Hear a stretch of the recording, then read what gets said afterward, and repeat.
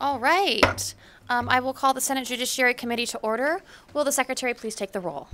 Senator Harris, Senator Orenthal, Senator Dondero Loop, Senator Wynn, Senator Hansen, Senator Krasner, Senator Stone, Chair Scheibel. Here, thank you so much. Please mark Senator Orenthal excused, and please mark Senator Hansen present when he arrives. All right, welcome everybody to Friday Judiciary Committee. We do have 5 bills on our schedule for today, and my plan is to take them in order, starting with SB 321. I will go ahead and invite our colleague Senator Krasner down to the table and open up the hearing. You may begin when you're ready.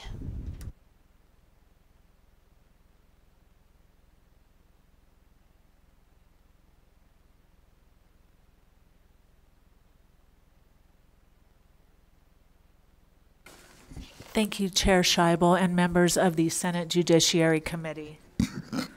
For the record, I am Senator Lisa Krasner, proudly representing Nevada State Senate District 16. I appreciate the opportunity to come before you today to present Senate Bill 321, which expands protections for survivors of sexual assault in relation to DNA evidence that is gathered from a victim's rape kit or part of an investigation or a sexual assault. Sadly, many rapes and other forms of sexual assault go unreported. It is estimated that only 1/3 of all rapes in the United States are reported.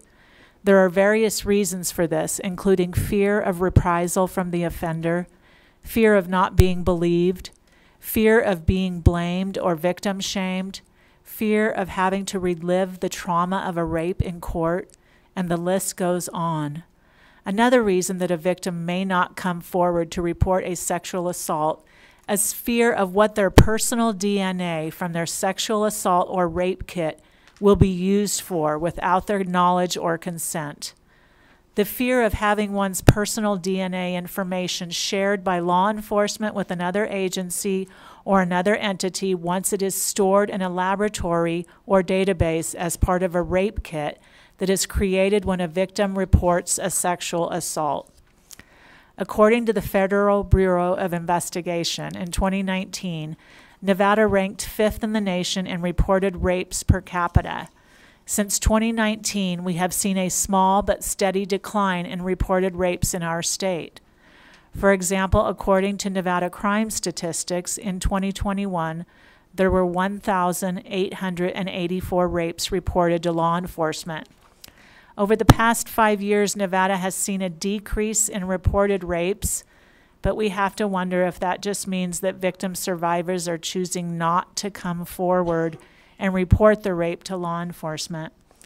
I want to mention one other statistic that is especially troubling. In 2022, the clearance rate for reported rapes in Nevada was just under 20%. That means only 1 in 5 rapes reported in Nevada resulted in an arrest. We have to do better, and collecting and properly processing rape kits is vital to that effort. We must do everything we can to help victims feel safe in coming forward and reporting rape. I believe the way to move us in that direction is to guarantee rape victims that their DNA will not be used for any other purpose except to solve the crime or apprehend the perpetrator, and that their DNA will be safely stored and not shared unless that sharing assists in arresting the perpetrator of their assault. Now I would like to walk the committee through the sections of the bill. Section 3 provides that unless it is required by state or federal law, no law enforcement agency or forensic laboratory will store a survivor's DNA profile in any database that allows for the storage or exchange of such records. This includes, but is not limited to, the state DNA database, the Combined DNA Index System, or CODIS, and any other similar database. Nor may law enforcement agencies share or disclose to any other agency or entity a survivor's DNA profile or other forensic evidence identifying the survivor except pursuant to a court order or if sharing this information is necessary to identify or prosecute the perpetrator of the survivor's sexual assault.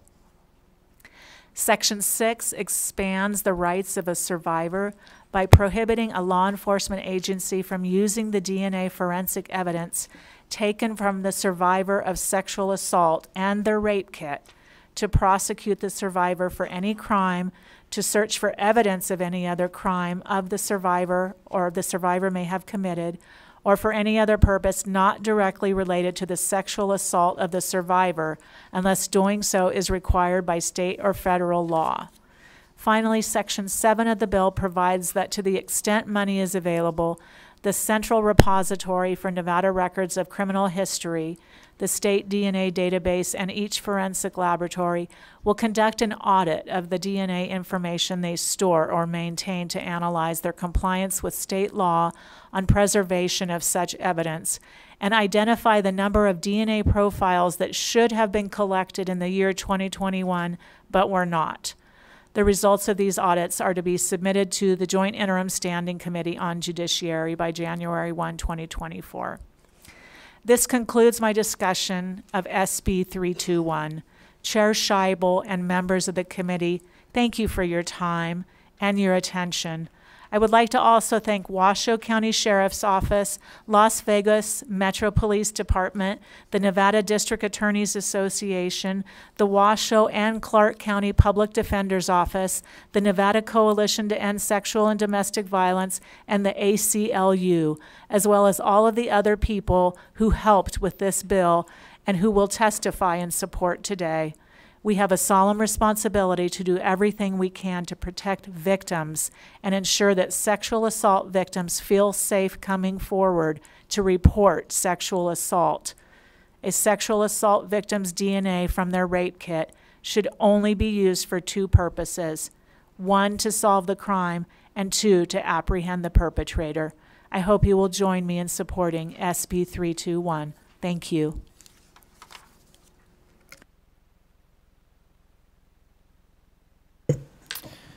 My name is Stephen Johnson. I'm the director of the Forensic Science Division at the Washoe County Sheriff's Office, for the record.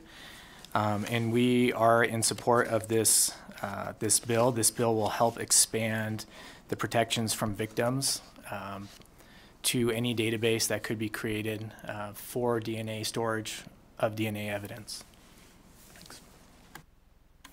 Good afternoon, Chair, members of the committee. For the record, my name is Serena Evans, and I'm the Policy Director for the Nevada Coalition to End Domestic and Sexual Violence. NCE DSV represents 13 direct service providers statewide, all of which are in favor of this legislation and the impact it will have on victim survivors. We want to thank Senator Krasner for bringing this legislation forward. I think many of us saw the case in the news articles of what happened in San Francisco, and that case was horrendous, and we fear that that story, making national headlines, will have a chilling effect on victim survivors coming forward and seeking justice in the future. Enduring a sexual assault is extremely painful, and we need a process that does not further traumatize or alienate victim survivors. When victim survivors consent to receiving a sexual assault forensic exam, commonly referred to as a SANE exam, they do so under the trust and belief that their DNA will be used to seek justice in their case and other sexual assault crimes. Any other use of evidence collected from a survivor's body goes against the spirit and intent of the Sexual Assault Survivors Bill of Rights. We know that sexual assault is one of the most underreported crimes, and if victim survivors are fearful that their DNA will be used for other purposes, they may be dissuaded from reporting or receiving a SANE exam at all. This piece of legislation is important not only for ensuring that victim survivors feel safe to come forward and report, but that they feel safe to receive a SANE exam. A SANE exam offers so much more than just evidence collection. It allows the victim survivor to receive prophylactic medications, emergency contraceptions, STI testing, and connections to critical resources and follow-up care. Fear of their DNA being used elsewhere or the lack of privacy may leave victim survivors without the necessary care that they need. All victim survivors of sexual assault should feel safe in pursuing justice and that their privacy and autonomy are protected and respected. Healing is about restoring power and agency after it's been taken during a sexual assault, and that bill will do just that. Thank you. This bill. We're here to stand for any questions anyone may have. Thank you. All right, thank you. Are there any questions from members of the committee? I don't see any questions. All right, then. We will move to testimony in support. As a reminder, you will have 2 minutes to, each person will have 2 minutes to speak. If somebody else has already said what you plan to say, it is more than okay just to say ditto or I agree. We take that very seriously as if you gave your own testimony. So we'll start down here in Carson City. Go ahead whenever you're ready. My name is Barry Cole, B-A-R-R-Y-C-O-L-E. I'm a psychiatrist here in Northern Nevada, and I would say that it is very common in the psychiatric community for our patients to have been assaulted in the past. You've heard the number, 30% of sexual assaults are reported. That may be an optimistic number. I've seen statistics as low as 10%, with a background rate of 1 in 5 women, 1 in 70 men. But I would want to champion for the women and men that I have treated that have been sexually assaulted, that being able to prosecute the perpetrator is something that often comes up in their therapy. And it was 70 years ago that DNA's structure was found in 1953. So it's kind of auspicious that on the 70th anniversary, maybe we can use this evidence in a constructive way and not intimidate someone that if they report this, that it will be used against them at a later date. Thank you. Good morning, Chair and members of the committee. My name is Maria Teresa Lieberman Barraga, MARIA-TERESA-LIEBERMANN-PARRAGA. I'm the Deputy Director of Battleborn Progress, and we strongly support this bill, and we really thank Senator Krasner for bringing this forward. It's extremely important, and ditto to what the presenters and everyone said, but an added factoid that sexual assault is one of the least reported crimes, and this part of this fear of what could happen to your information and what is being collected can play into that fear. And so anything that we can do to make sure that folks aren't having that intimidation and that fear is extremely important. So please support this bill. Thank you. Good afternoon, Chair, members of the committee. Erica Roth, E-R-I-C-A-R-O-T-H, on behalf of the Washoe County Public Defender's Office, testifying in support this afternoon. I first want to thank the Senator for working with stakeholders on this bill and having us all come together. I think it's very important, and this bill sends the correct message to ensure protections from government overreach and keeping law enforcement accountable. And so I appreciate the work that's been done and urge your support. Thank you. Lilith Barron, L-A-L-I-T-H-B-A-R-A-N, with the ACLU of Nevada. I'd like to echo the sentiments of those before me and congratulate the Senator on this smart piece of legislation and thank her for bringing all of us together. Thank you. Good afternoon, Chair and committee members. My name is Drew Franklin, D-R-E-W-F-R-A-N-K-L-I-N, with R&R Partners, here representing the Nevada Sheriffs and Chiefs Association. We're in support of SB 321 and would like to thank Senator Krasner and all the bill sponsors for bringing this bill forward. We appreciate the amazing work and constant improvements that continue to come from the forensic science labs in Washoe and Clark counties. Thank you. Thank you, Madam Chair. John Pure from the Clark County Public Defender's Office.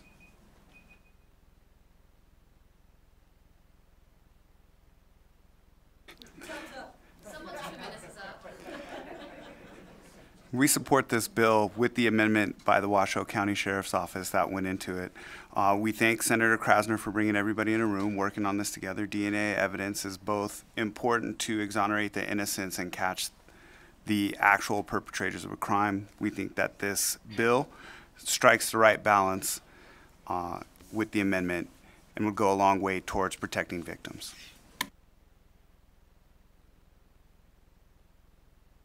Chair Scheibel, members of the committee, for the record, Carlos Hernandez, representing the Nevada State AFL-CIO.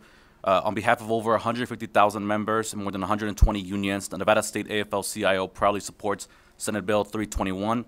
We'd like to thank Senator Lisa Krasner for her years of advocacy and dedication on this issue and urge the committee to support the bill. Thank you. Good afternoon, Chair Scheibel, Vice Chair Harris, and the Senate Committee on Judiciary. My name is Chris Reese. It's R-I-E-S, and I represent the Las Vegas Metropolitan Police Department. I want to thank Senator Krasner for working with us on this legislation, and we are in support of SB 321 as amended. To be clear, LVMPD does not put DNA samples of known victims into CODIS. With that said, we appreciate codifying this into the statute, and thank Senator Krasner for her work. We are in support. Thank you. Good afternoon, Chair Scheibel, members of the committee. Jason Walker, Washoe County Sheriff's Office, supporting Senate Bill 321 as amended. Happy to have been in the working group meetings to assist with the amendment. Thank you to Senator Krasner for bringing this forward. Thank you to Washoe County Crime Lab Director Steve Johnson, Steve Gresko with the specific language on the amendment. This is a good bill. Good afternoon, Chair Scheibel, Vice Chair Harris. Jennifer Noble on behalf of the Nevada District Attorneys Association. We also support the legislation. We'd like to thank Senator Krasner for working with us and with the Washoe County Forensic Science Division on the amendment, which is up on Nellis, which makes sure that we can further the policy of this bill while not compromising our ability to solve cases on behalf of victims with respect to mixed samples. Thank you. Thank you. And I just want to clarify, Senator, that was a friendly amendment, correct? All right, she's nodding. So yes, it is a friendly amendment. It's been accepted by the sponsor. Anybody else wishing to testify in support in Carson City? Not seeing anybody, we'll go to Las Vegas. Anybody here to testify in support of SB 321 is invited to the table. I don't see anybody, so we'll go to the phones for testimony in support of SB 321.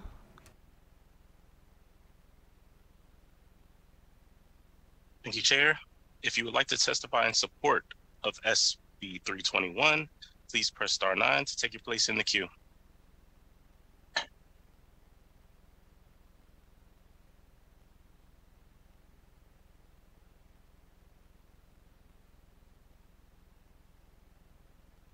Tanya Brown, TONJABROWN, Advocates for the Inmates and the Innocent.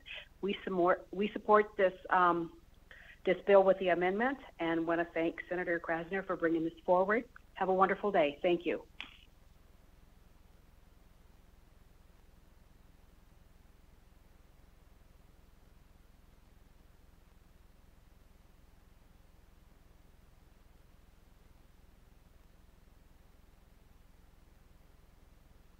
Ashley Spence, SPE-NCE DNA Justice Project. Thank you, Chair and committee members. I understand that an amendment has been offered. I have not had a chance to review the amendment, but I am fully in support of a collection of DNA offender samples. I was a 19-year-old victim of a brutal home invasion rape in Arizona State. He violently raped me for hours throughout the night, and he got away, and I never saw his face. There were no leads. The fear was paralyzing. 7 years later, I received the shocking news. There was a DNA match. He was arrested in California for an unrelated offense, resisted the officer. Thankfully, they have the law that 18 states upon all felony arrest DNA is taken. They uploaded into CODIS, and it hit a match back to my case all those years before. He was a serial rapist with a shed behind his home full of women's underwear and ID cards from all over the world. But we went to trial, and he is now in prison for 138 years. I was fortunate. I have justice, but all victims deserve justice. According to a study by RAIN, out of 100 rapes, 97% of rapists go free. This must change. Now, there has been remarkable work on rape kit reform under Senator Krasner and with Joyful Heart Foundation to test, track, count every rape kit. Yet many victims will continue to have justice withheld because of loopholes in the system. We must have the DNA databases working in order to get the matches. Our country is facing a crisis of uncollected offender DNA samples that are required under the state law for inclusion that we're missing. There's a systemic problem of failing to collect and upload them. The U.S. Department of Justice estimates there are between 40 to 50,000 per state. So at a national level, this would mean added up to 2 million missing offender DNA profiles for qualifying arrests and convictions. Now, regardless of the reason, this is terrifying, and this must change because miscollections need missed opportunities, and missed opportunities to match these offenders to their unsolved crimes in the database. We need to uncover the scale and the scope of problems so we can work to create solutions and shut down the loopholes in the future. When we enhance the DNA database in a just way, we will not only provide justice, but we will exonerate the innocent and prevent victims of tomorrow. I thank you so much for your time.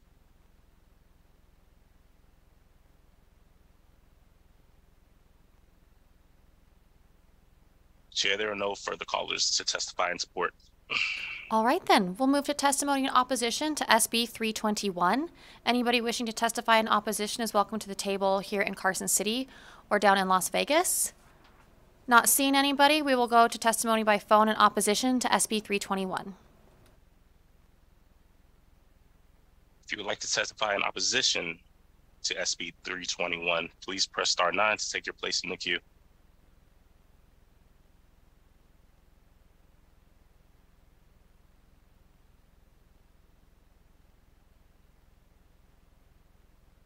Chair, looks like we have no callers to testify in opposition. All right, then we will go to testimony in neutral. Anybody wishing to give neutral testimony in Las Vegas or Carson City is invited to the table now. But I don't see anybody making their way to either of the tables, so we will go to the phones for testimony in neutral on SB 321. If you would like to testify in neutral for SB 321, please press star 9 to take your place in the queue.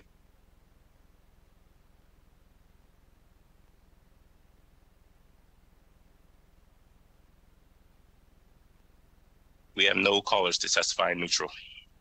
All right, thank you so much. Do you have any? All right, I'll invite Senator Krasner back to the table for closing remarks. Thank you, Chair Scheibel. I just wanted to say I do accept the amendment submitted by the working group, including the Washoe County Sheriff and Nevada District Attorneys Association and the public defenders from both Clark County and Washoe County, ACLU, and Nevada Coalition to End Sexual and Domestic Violence. And I thank you for all of your time today and would appreciate your support of this bill. Well, thank you so much. That brings us to the conclusion of our first hearing. I'll close the hearing on SB 321 and open up the hearing on SB 351.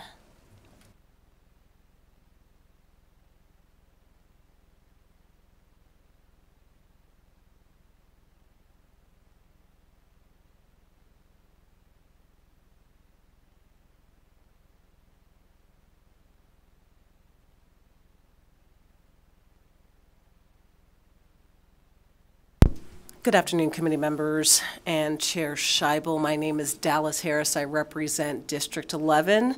Thank you so much for taking the time to hear Senate Bill 351 today. To my left, I have Ms. Vivian Jones, who, after I walk through the bill, will tell y'all just a little bit about herself and why this bill is so important.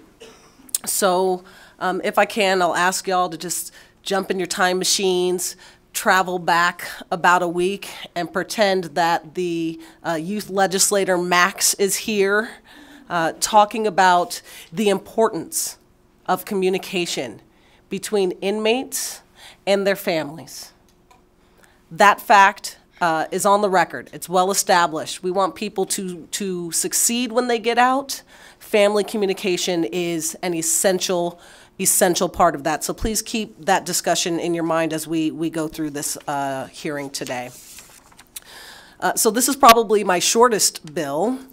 And really it just says that the director should make sure that people with felonies go through the exact same approval process for visitation as people without them. That doesn't mean they'll automatically get approved, but I do hope that it will cut back on how often they are automatically denied for years and years. Second piece says that if someone is denied, that they should get a written explanation. How do you appeal these decisions if you have no idea why they denied you in the first place?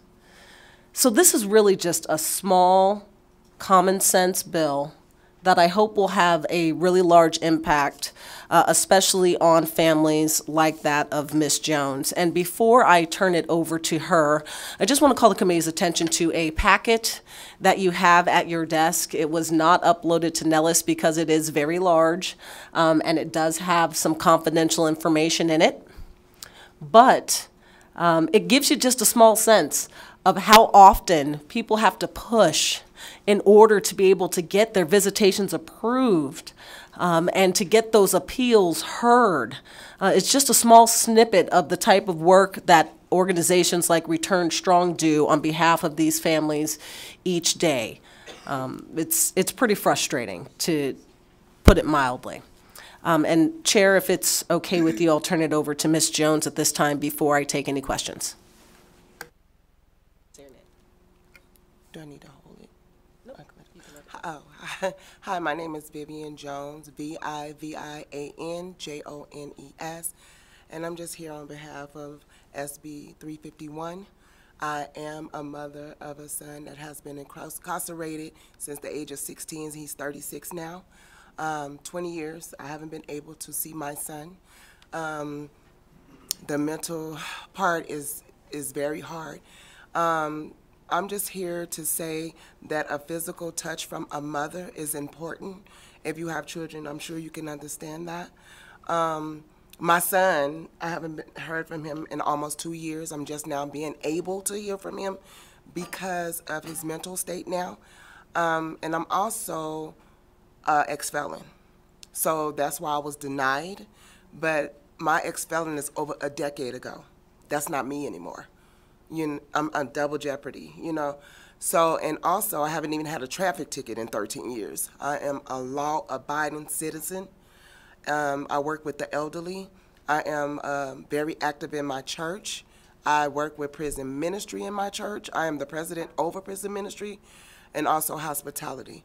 I'm just asking that I have a chance to be able to see my son before it's too late. And not only speaking on behalf of my son, but every parent that's reached out and have people that are incarcerated. Thank you so much, Ms. Jones. With that, Chair Scheibel, we will stand for any questions on the bill if committee members have them. All right, any questions? Senator Wynn. More of a comment. I really like this bill, and I think it brings some fairness to a situation where we have families that are being punished for doubly punished, and they are not the ones that committed the crime. So I just want to put that on the record.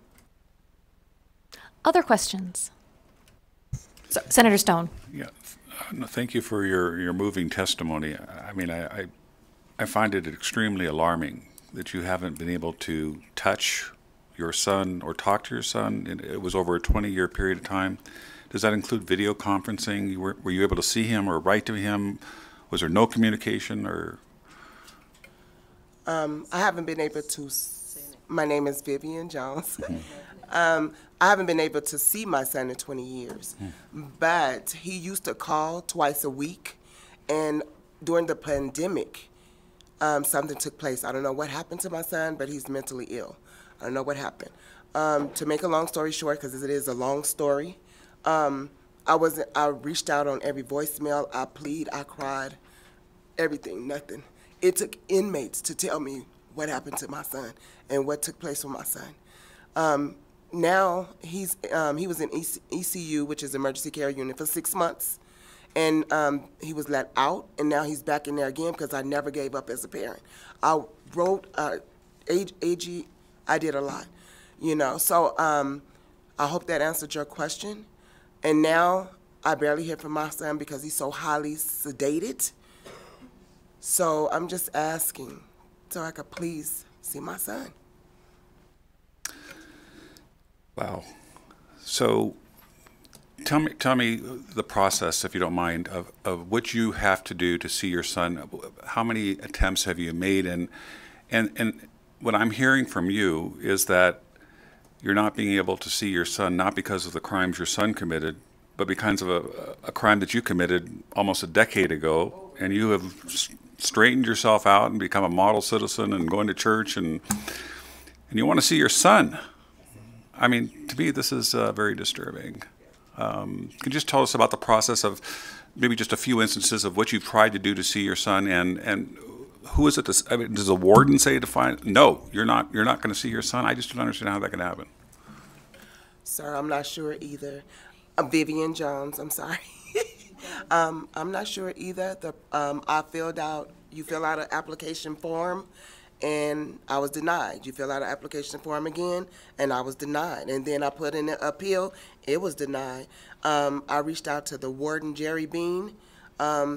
still haven't heard from him since I found out my son was mentally ill. I was begging and pleading, and, you know, he told me to send in, you know, some character letters. I've done all that. It's been over 60 days. Still haven't heard anything. So at this point, I don't know what else to do, you know, and as far as trying to get in there to see my son. Well, I regret hearing your story, and I'm very interested in learning more about this bill because I think it's inhuman that a child can't embrace his mother and his mother can't embrace his child. Especially, it's a very lonely experience being in prison. Listen, people do crimes, they go to jail, they go to prison, but nurturing by family members can get people back on track and getting them the help that they need. I can imagine not being able to speak to a loved one and being isolated in a prison for as many years as your son's been there as to why he has mental issues. I mean, I would have mental issues if I was put in that situation, and there's nothing better than a warm embrace from a parent. So God bless you, and I hope we're able to help you. All right, if there are no other questions, we will move to testimony in support of SB 351. If you'd like to give in-person support testimony, come on up to the table in Carson City or Las Vegas.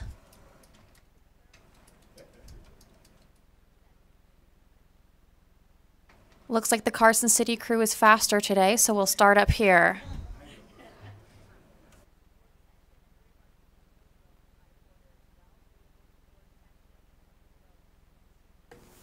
My name is William Connors, William Connors. I was incarcerated in NCC and Lovelock Correctional Center for 22 years. I got out on January 27th, 2001, and I've been doing very well, but I got married to a man in prison. And I love him very dearly, and I would really like to meet him, hug him, and kiss him. But all I get to see him is on the telephone, and that's it. And I say ditto to everything Vivian said, because that's really what we're about. We're about the touch, you know, about that tactile touch that we need between each other, because without that, I can't look into his eyes. I can't be there with him. And that's why I married him originally. And I really love him, and I'm really in support of this bill, because that bill will get me in touch with him. And that's really what I want. I'm doing very well now out of the prison. I'm helping other people too. I'm a veteran. I went to a halfway house, had a good time. And people helped me out there, and people in Reno have been very supportive. And it's really nice to get back into the swing of things and be a good person, and they're being people good to me too.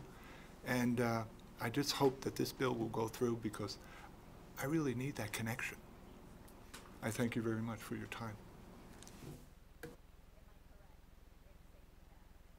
Hi, my name is Sylvia Reyes, Sylvia-Reyes. I have a son. He's incarcerated in NCC. He's been there 4 years. I was incarcerated as well. I got out in 2015. I've paid my price to society. I've changed my life. I have a nonprofit. I work with Jody. I work with the community. I help the homeless. I advocate for men coming out of prison. And I've seen the toll that it's taken on my son. He's not happy anymore. Sorry. He's sad because he just wants to see his mom, you know, and I've paid my debt. I've done what I'm supposed to do. I just want to hug my son and see him and tell him it's okay, because if I can do it, you can do it. And that's it.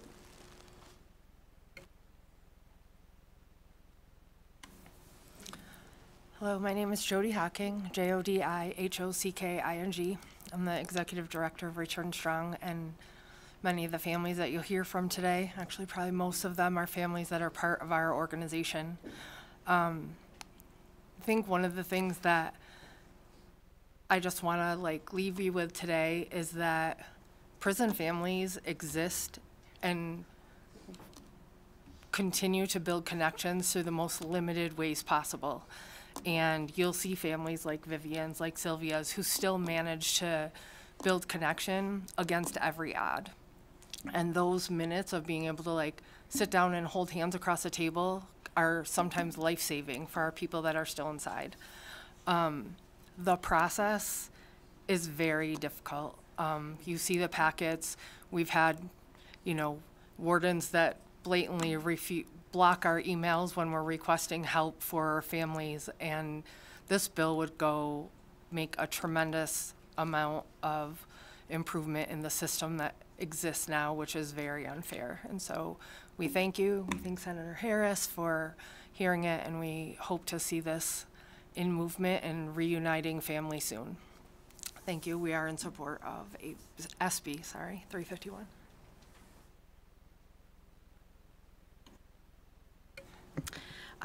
Good afternoon, not morning.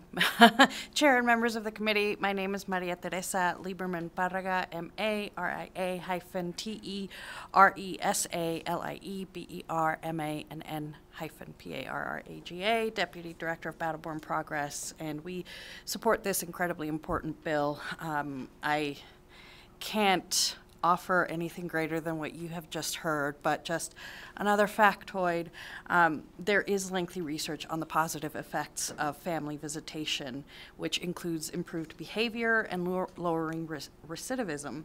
And the studies that we'll mention are included in our testimony that we'll turn in. One study showed that prisoners who did not have family visitations were 6 times more likely to be reincarcerated than people with 3 or more visitors. And additional studies show that each additional visit received during incarceration lowered recidivism rates.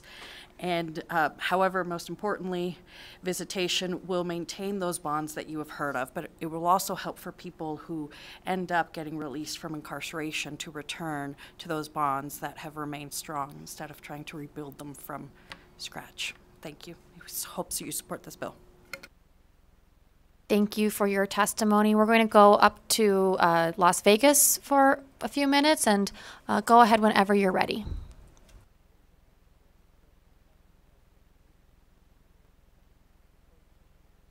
Hi. I'm not sure. Are they able to hear me? My name is Tressa, Tressa, Kenyatta, Kenyatta. I have a son that was sentenced to 40 to life with a possibility of parole at the age of 18. I have been denied visitation because I have a charge for possession of marijuana. And I have to admit, at the time my son went in, my life wasn't modeled, but now I'm a community health worker, a behavioral health tech. I've obtained my fingerprint clearance card. I changed my life because I knew my son needed my support. And I know that if I'm able to do it, I am an example and encouragement to him that it can be done. But I haven't been able to see my son in the whole time that he's been there. He went in at 18 years old. He is now 34 years old. I want to hug my son. I am a mother, and I don't think that anybody should have the right to take that away for me to be able to go in and see him. I have put in applications and been denied. I've appealed and been denied, like the other mother that spoke. And I just want to have this bill passed, not just for myself, but for other mothers that don't know about Return Strong or don't have the capabilities of finding help. But I want to be able to see my son. I'm 55 years old. This shouldn't be my end story that I never get to see my son again. The only thing I can say, the emotional effects that it's had on me, my life is not the same, and it will not be until I see him. And I can't imagine the effects that it has had on him. He's sad. He's not the same person. And the only feeling that I can explain to you that can equate, and maybe you can understand if you have a child, or if you've lost somebody that you love, that's the only way that I can explain it. It's like he's dead because I can't see him and I can't touch him. So I want this bill, and I am in support of SB 351, and I'm going to keep fighting until I am able to see my son. I know this is not our end result. Thank you.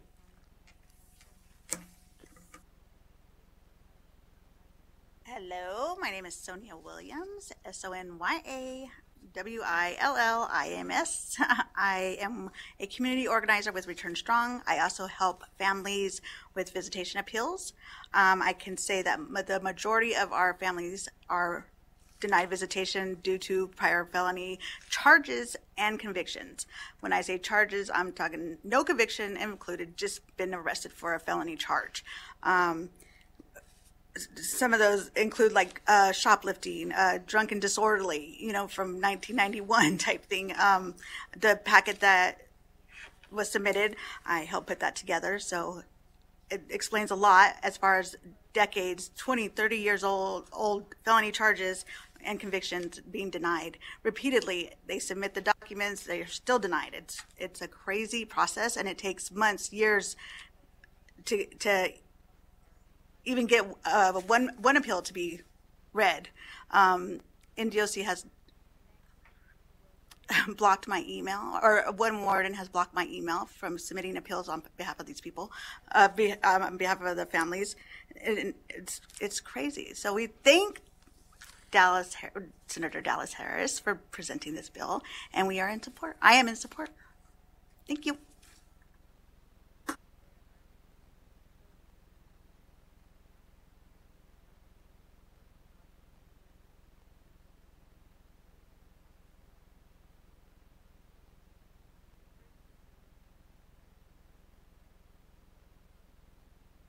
Hello, my name is Pamela Browning, PAMELA BROWNING.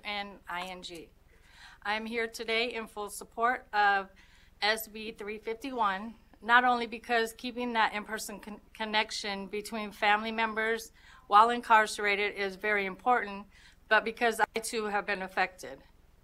I am formerly incarcerated, whose criminal background is from 20 plus years ago. And I can honestly sit here and say none of us here today are the same person we were 20 years ago. Having those in-person visits were more important to me because there is nothing like seeing your child smile, hearing them laugh, or just listening to them tell you about what's going on in school. But most of all, the big hug they give you because they're so happy to see you. It really makes you feel like you're still part of their life and of the family. It was just as important, it's just as important for families to see, and my family to see me when I was incarcerated, just to be able to look in my eyes and see that I was okay. It was, I had an elderly mother, and to be able to look in her eyes and see that she's okay, besides telling me she's okay on the phone, it meant a lot. I have been through extensive background screenings for employment and have never been denied because of my criminal history. I have become a very active member in society with a great career, even my own small business. But the way I changed my life around didn't matter to NDOC. I submitted an application, was denied, submitted an appeal with a full FBI scope background check, and was still denied. I really believe that that connection between your loved one and you should continue on throughout their incarceration.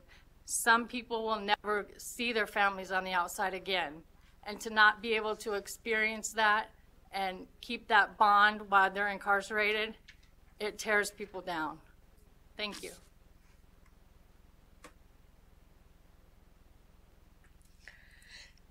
Melissa Duna, MELISSADUNA.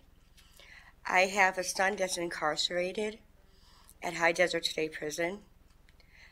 I am fortunate that I am able to visit my son, but I have been very close to all these women here today that are come before you, and I would like to tell you, there is no other happiness for an offender and their family to get that visit, to get that 20-minute hug when you first walk in that door and show that support of love, and to encourage your child that they can be the best that they can be, and you can turn their life around. And these women are living proof that they have turned their life around. The families should not be punished. They are not the ones that are in there serving for whatever reason the offenders are. And I strongly support SB 351. Because, first most, and honestly, the family are the eyes and ears. The families are the one who can express the voices that aren't heard behind them prison walls. Please pass this. And I encourage everybody to put yourself in us, the mothers, the families that suffer right with the offender. And I thank you today for taking your time to hear me.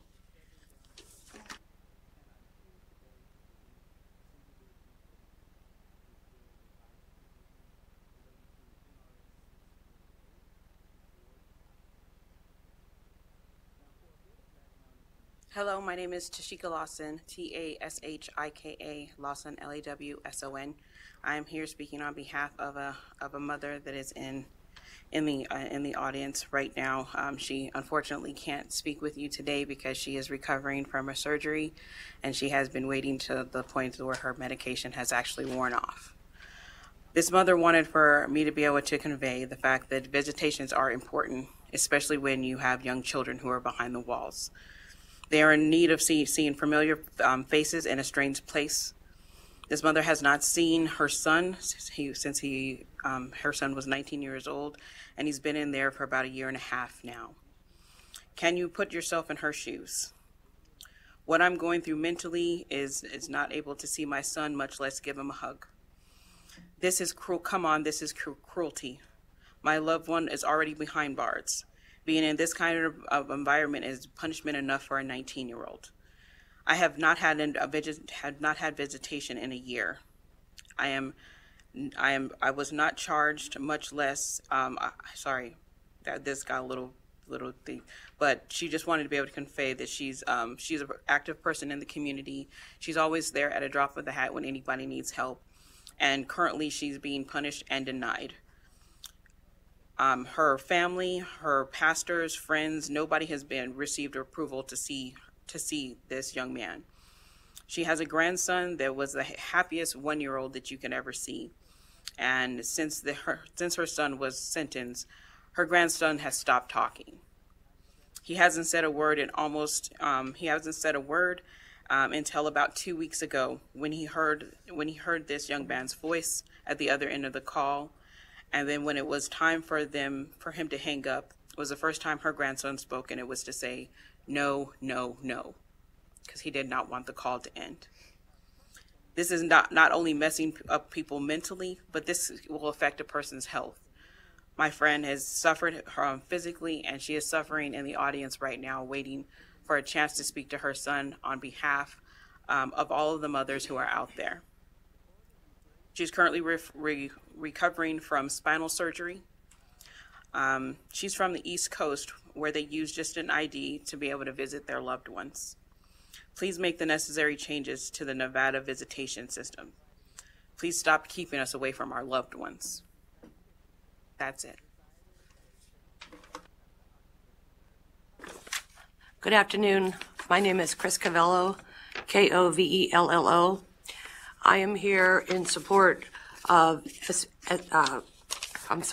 SB 351. Fortunately, my son was recently released. However, he was at High Desert for a while, and he was also at a FAR camp.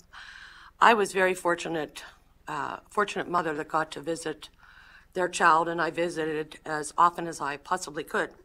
However, my husband was never permitted to visit my son, and that is because he has a felony conviction that is 39 years old. He has an FBI number. He was in the federal penitentiary. His crime was not a violent crime. There was no weapon involved in his crime. That was over 39 years ago. He was denied visitation with our son. But I do want to share something with you. My husband applied with the U.S. Department of Homeland Security for a TSA known traveler number. He was denied. They sent him an appeal form. which he filled out. I want to hold this up and show this to you. This is dated the 23rd of this month. He received this on Tuesday, telling him that his appeal went through because he provided records that his conviction was over 39 years ago. So if it can be done with Homeland Security, I don't understand why we can't do it for these families that have past convictions and have become productive citizens. Like I said, I was fortunate. My husband was not. But I do want to thank you for your time, and I am in support of SB 351. This is Tashika Lawson. I forgot to say that Tashika Lawson, T-A-S-H-I-K-A, Lawson, L-A-W-S-O-N. I am in support of Bill 351.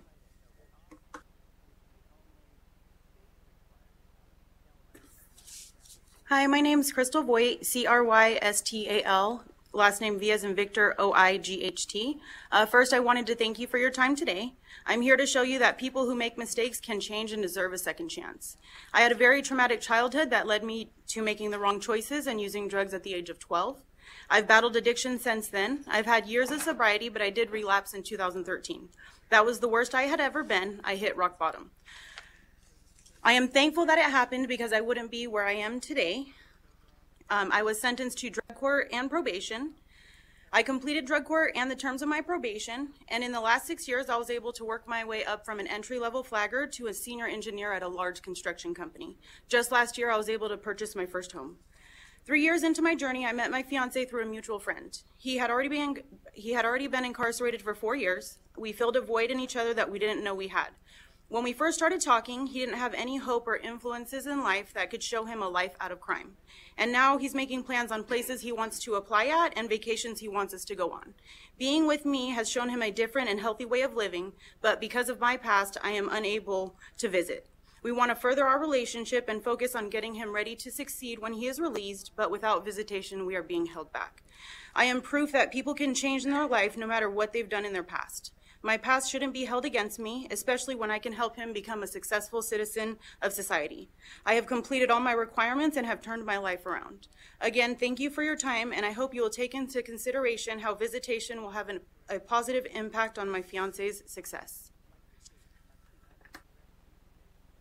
Good afternoon. My name is Margot Tello, and I am a member of Return Strong, and I also have worked in the criminal justice field for over 5 years. Research has shown that the importance of having family support in recovery and to reduce recidivism. I have seen that in action in my years working with justice-involved individuals. Having your loved one incarcerated is already traumatic enough for families, and separating families hurts everyone. Allowing families to visit will help individuals during incarceration and will allow them to be more successful when released. I ask that you support this bill. Thank you.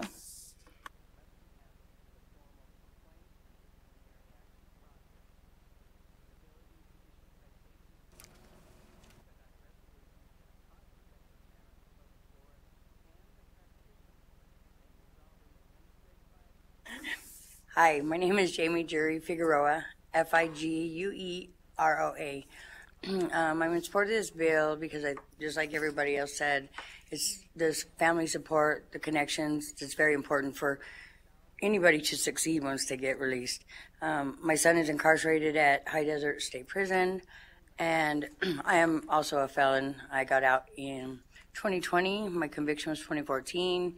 I continue to work the same job. I'm a productive member of society, and I think people like us can show them the way, and they need somebody to show them that they still care, that they're not just tossed away, not just for our loved ones like my son, but I mean, I also have his daughter.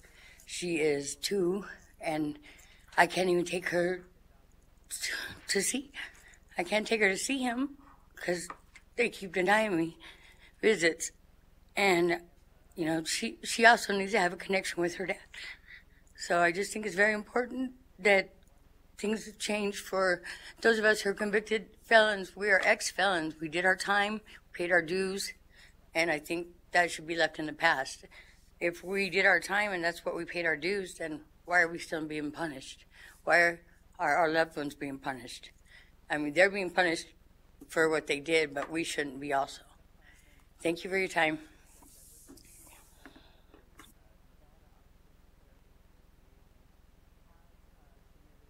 All right, looks like everybody who planned to testify in Las Vegas has testified. Thank you all for taking the time to be here and contributing your thoughts.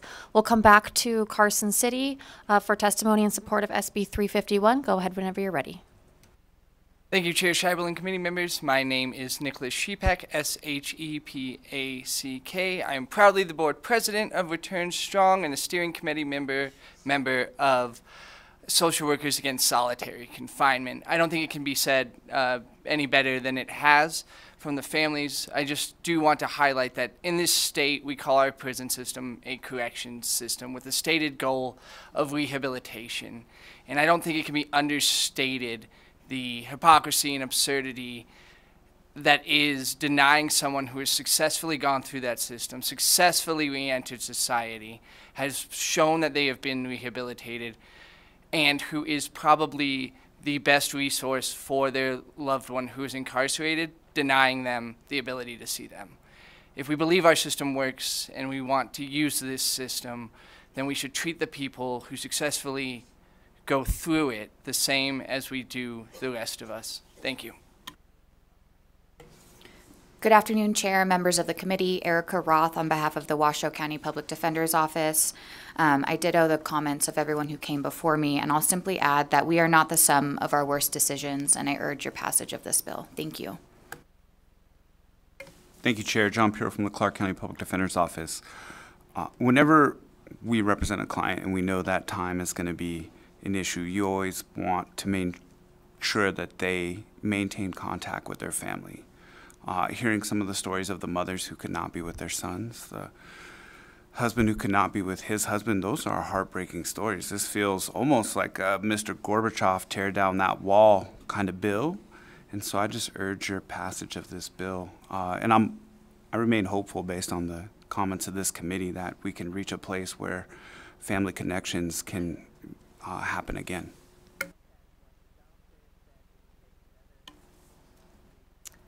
Good afternoon. My name is Nicole Williams. I'm at Williams, W-I-L-L-I-A-M-S. I am an advocate and a board member with Return Strong. I'm here in full support of this bill. I'm fortunate enough to be able to visit my loved one, but his mother, who's 77, has been denied, still hasn't received the letter as to why, and I'm sure when she does, she's not going to know how to navigate through the process. Just want to reiterate that it's a proven fact that,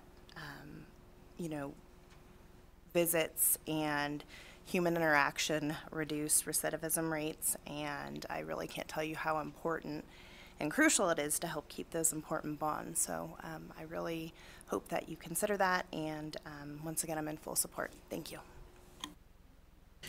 Good afternoon again, Chair and members of the committee. Lilith Barron, Lilithbaran with the ACLU of Nevada. I echo the sentiments of those before me. I think this is a great chance for us to look at, as a state, when punishment ends. Is it after someone has served time, or is it to last forever? It is incredibly heartbreaking that people who are impacted by this have to come and tell their stories over and over in order to receive justice in any kind. And I urge that you pass this bill. Thank you. All right, thank you. I don't see anybody else coming to give testimony in support, so we will go to the phone for testimony in support of SB 351. Thank you, Chair. If you would like to testify in support of SB 351, please press star 9 to take your place in the queue.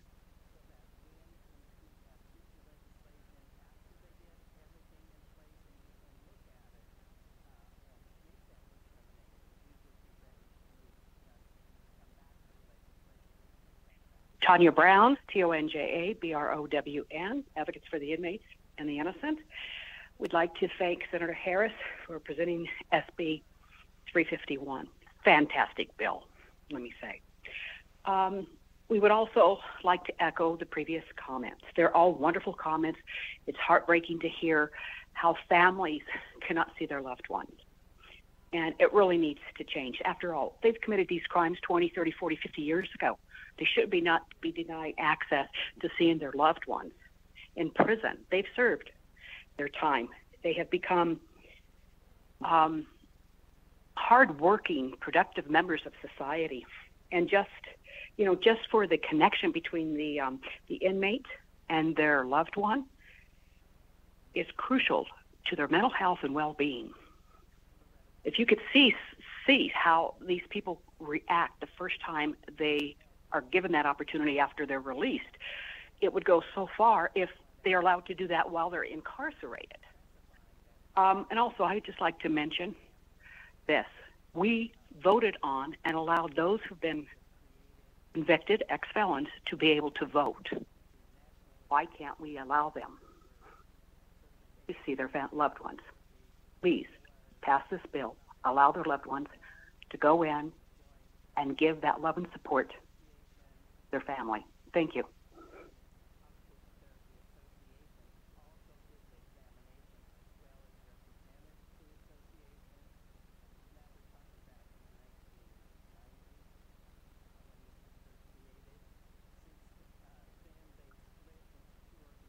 Hello, good afternoon, Chair and members of the committee. My name is Mark Bettencourt, MARK-BETTENCOURT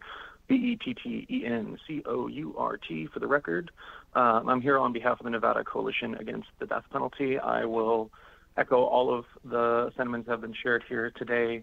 Thank you, Senator Harris, for bringing this forward, and thank you to all of the impacted folks who have shared this trauma that they've experienced for the betterment of their loved ones today. And I humbly urge the committee to support this bill. Thank you.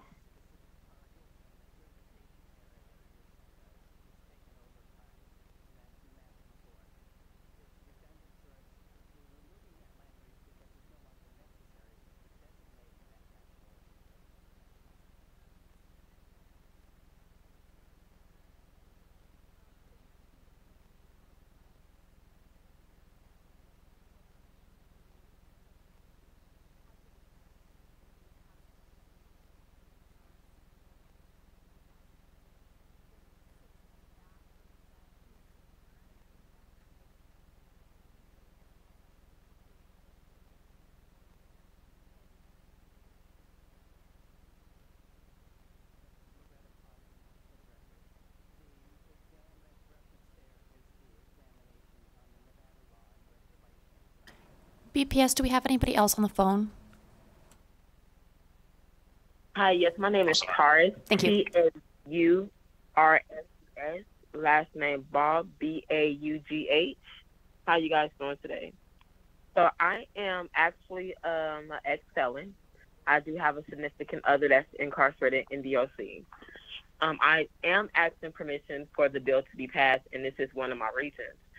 I feel as though as me being an ex-felon is hindering me from going to visit. However, I served my time. I did my time, and I was, given the ability to be released and finish up my parole. And I've been doing good so far in life. When you get out of prison, they tell us they want us to rehabilitate. And that's what I've done. But also, when you get denied because of your past history, it's like you still dangling that over our heads. It doesn't matter if it was 6 months ago, 20 years ago, 40 years ago. We did our time and we served our purpose and we grew from it. But if we have loved ones that's in the prison system that's doing their time, I don't feel like we should be penalized because of our past convictions. I am asking for this bill to be considered to be approved because we have men and women that's in a correctional facility that don't get visits. I am the only person that's in my loved one's life that's willing to come down there and see him.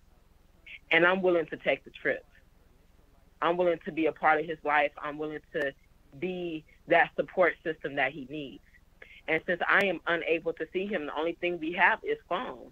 I spend over $1,000 a month in phone time. And don't ask me why I spend so much in phone time. It's because I'm a semi-truck driver and I stay on the phone all day. But I would like to be able to bring our daughter to go see him. She's 4 years old, and she haven't seen her daddy since he's been incarcerated, other than CCDC. But since he's been in prison, we're unable to see him. I'm unable to bring her down there to see her father. it affects me. It affects me like it affects him because it saddens me that I'm unable to see him. I'm unable to see him because of something I did, you know, and I asked for forgiveness when I went in front of the board. I asked for forgiveness when I did what I did, and I made my life, I changed the way that I was living. I'm not that person I used to be, but I feel like me getting denied is like I'm that person. Y'all still see me as that person, not the new me, but the old me. So that's it. That's what I want to say. I want to share that.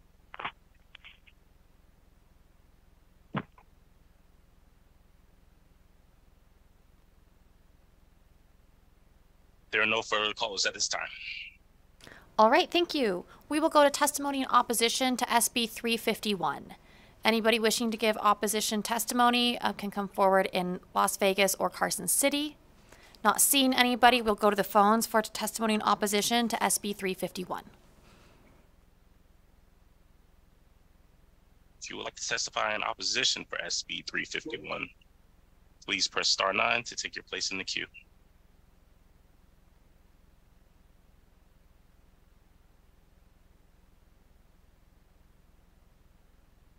There are no callers at this time. All right, we'll take testimony in the neutral position.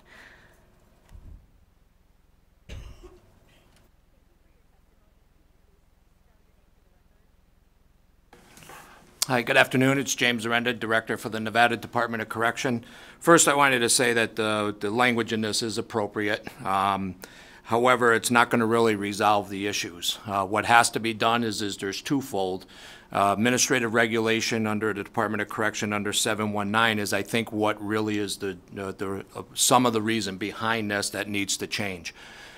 Felony convictions should not be a reason to convict or to continuously to convict somebody so they cannot see their child or their family. However, there are some restrictions on even the felony arrests. You have those that are victims. We do have mothers, fathers, stepfathers, stepbrothers, family members that are in their PSIs have been continuously raping those individuals that are incarcerated. That would be a reason to deny somebody based on a felony arrest. There are also court orders, separation issues, protective orders, restraining orders that order the Department of Corrections not to allow the visits to occur. The other piece of it is parole. Those that are under parole stipulations, there's stipulations if they've been previously convicted as a felon or out on a felony under parole, they cannot visit in the Department of Corrections. Those are things that need to be addressed. The issue with the AR, Administrative Regulation 719, I am already currently have that in process, and I am going to make sure that it's in that process that just because you were arrested on a felony doesn't mean you can't see the individual you want to request a visit for. There's exceptions and exigent circumstances that have to surround it under the felony arrest, as I was mentioning. The other issue that was brought up today, the Miss Vivian Jones, we have been in constant communication through email. Miss Jones was approved for visiting last week. I'm not sure if she claimed she even got that information. That information, she was denied based on some pretty serious felony convictions, but it was overridden, and she does have visits, and she's able to visit on Sunday and Monday of this coming week. So I do agree the language, it could even be a little stronger. I do believe that the AR 719 really needs to change to take it out that it's automatic of any denial for felonies. It has to be under exigent circumstances, but the issues with the parole stipulations does not fall under my purview. Thank you.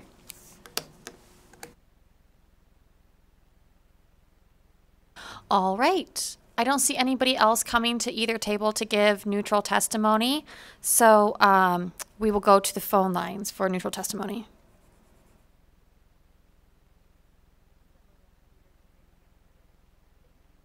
If you would like to testify in neutral for SB 351, please press star 9 to take your place in the queue.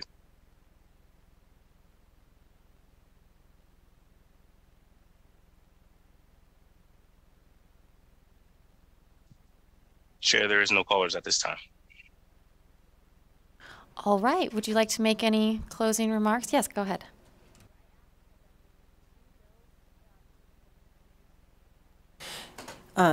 Thank you so much, Chair Seibel, Senator Harris, for the record, and thank you, committee, for taking the time to hear the bill and hearing the stories of those who were brave enough to testify today.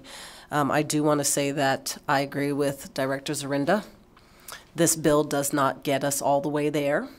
And I do trust him to take that ball the rest of the way and implement the regulations as necessary so that he can accommodate for all of those different scenarios that he just described.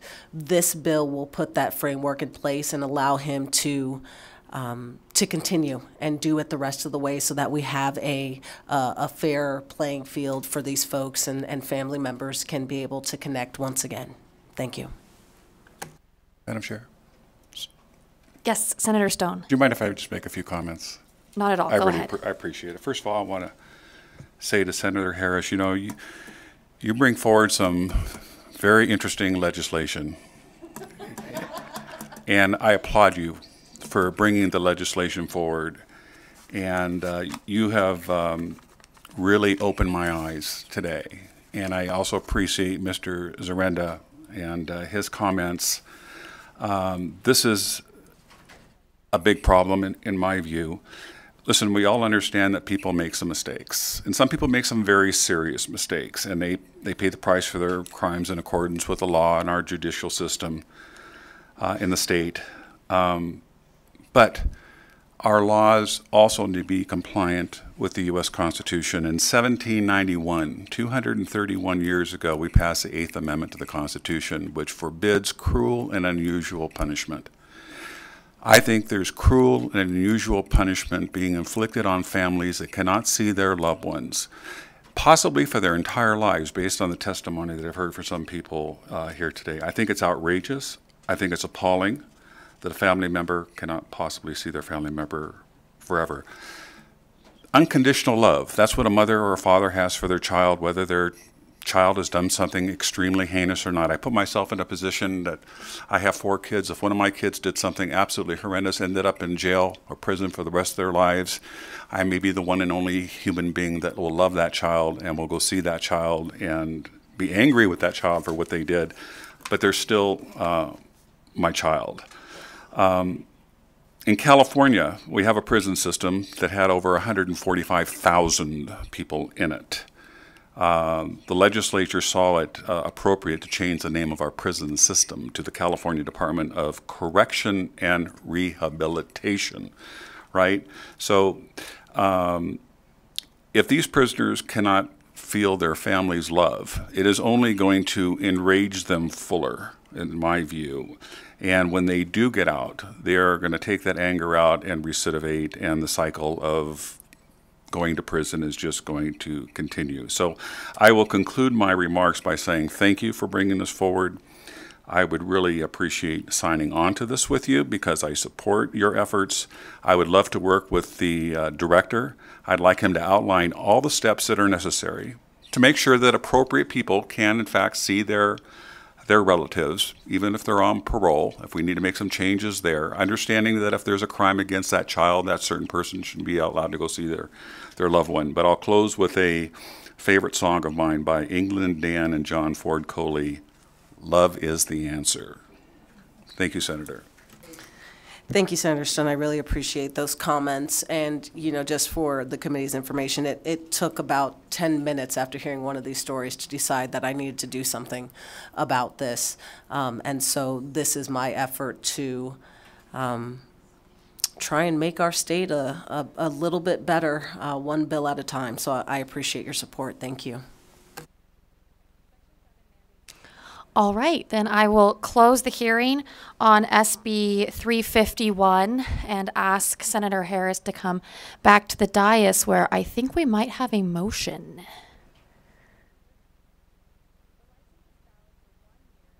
I'd so move to do pass. Could I second that with an amendment? An amendment to the bill? An amendment to the motion. No. You can second it. I'll second it. I was just going to ask that as a part of the motion if I could be added as a co-author with the legislation. You can be added on the floor, yes. Thank you. So we have a motion from Senator Nguyen to do pass. We have a second from Senator Stone. All in favor, aye. Aye. Any opposed? The motion passes unanimously amongst the people here voting. And we will take a 45-second recess.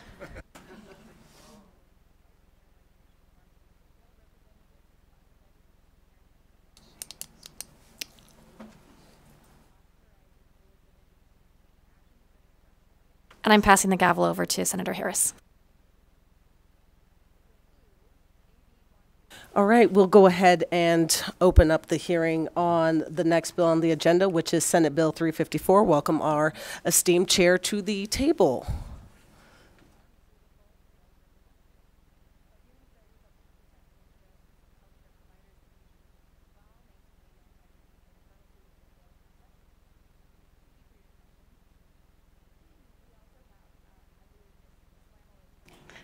Good afternoon. Thank you.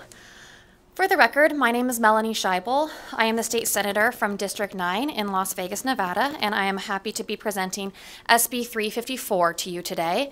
It is a short bill, and in summary, what it does is it requires justices of the peace to pass an exam called the Multi-State Professional Responsibility Examination. And I want to explain a little bit more about what the bill does as well as the purpose of the bill. And I think that my colleague Elliot Malin is here to present with me, and he can also provide a little bit of context. So here in the state of Nevada, you have all become familiar with our court system if you weren't already. We have justice courts within the district court system. There's a justice court which handles small claims, misdemeanors, and the preliminary hearings for felony cases. So all criminal cases of a felony nature go through a justice court. In a justice court, the judge who sits and presides is called a justice of the peace. A justice of the peace represents the township that they live in, which in Nevada isn't necessarily a town in the way that we think of it, like Las Vegas or Reno or Elko or Carlin, although it can be. A township is a legal designation within a county. It's a region of a county is a township. And the justice of the peace sits in the township and presides over the justice court. So that justice of the peace, like I said, hears all of the felony cases at the initial arraignment, at the preliminary hearing stage, before it is bound over to district court where someone would be tried in front of a jury. Justices of the peace also oversee misdemeanor violations, including bench trials for those misdemeanors. And justices of the peace oversee the small claims courts, certain eviction courts, and other proceedings depending on the location where they are. For example, in an area that has a municipal court, the municipal court might handle certain proceedings that in a different area, the justice of the peace would handle. So in Nevada, unless you live in a very populated area within a township that has over 100,000 residents, you do not have to be an attorney to be a justice of the peace.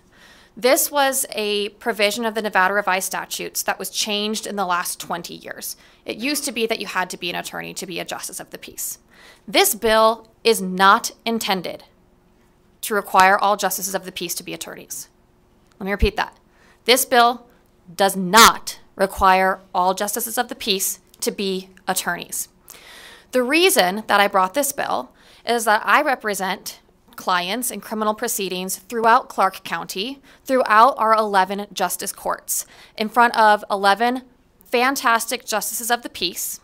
And my clients are always surprised when they learn if they appeared in front of a justice of the peace who's not an attorney.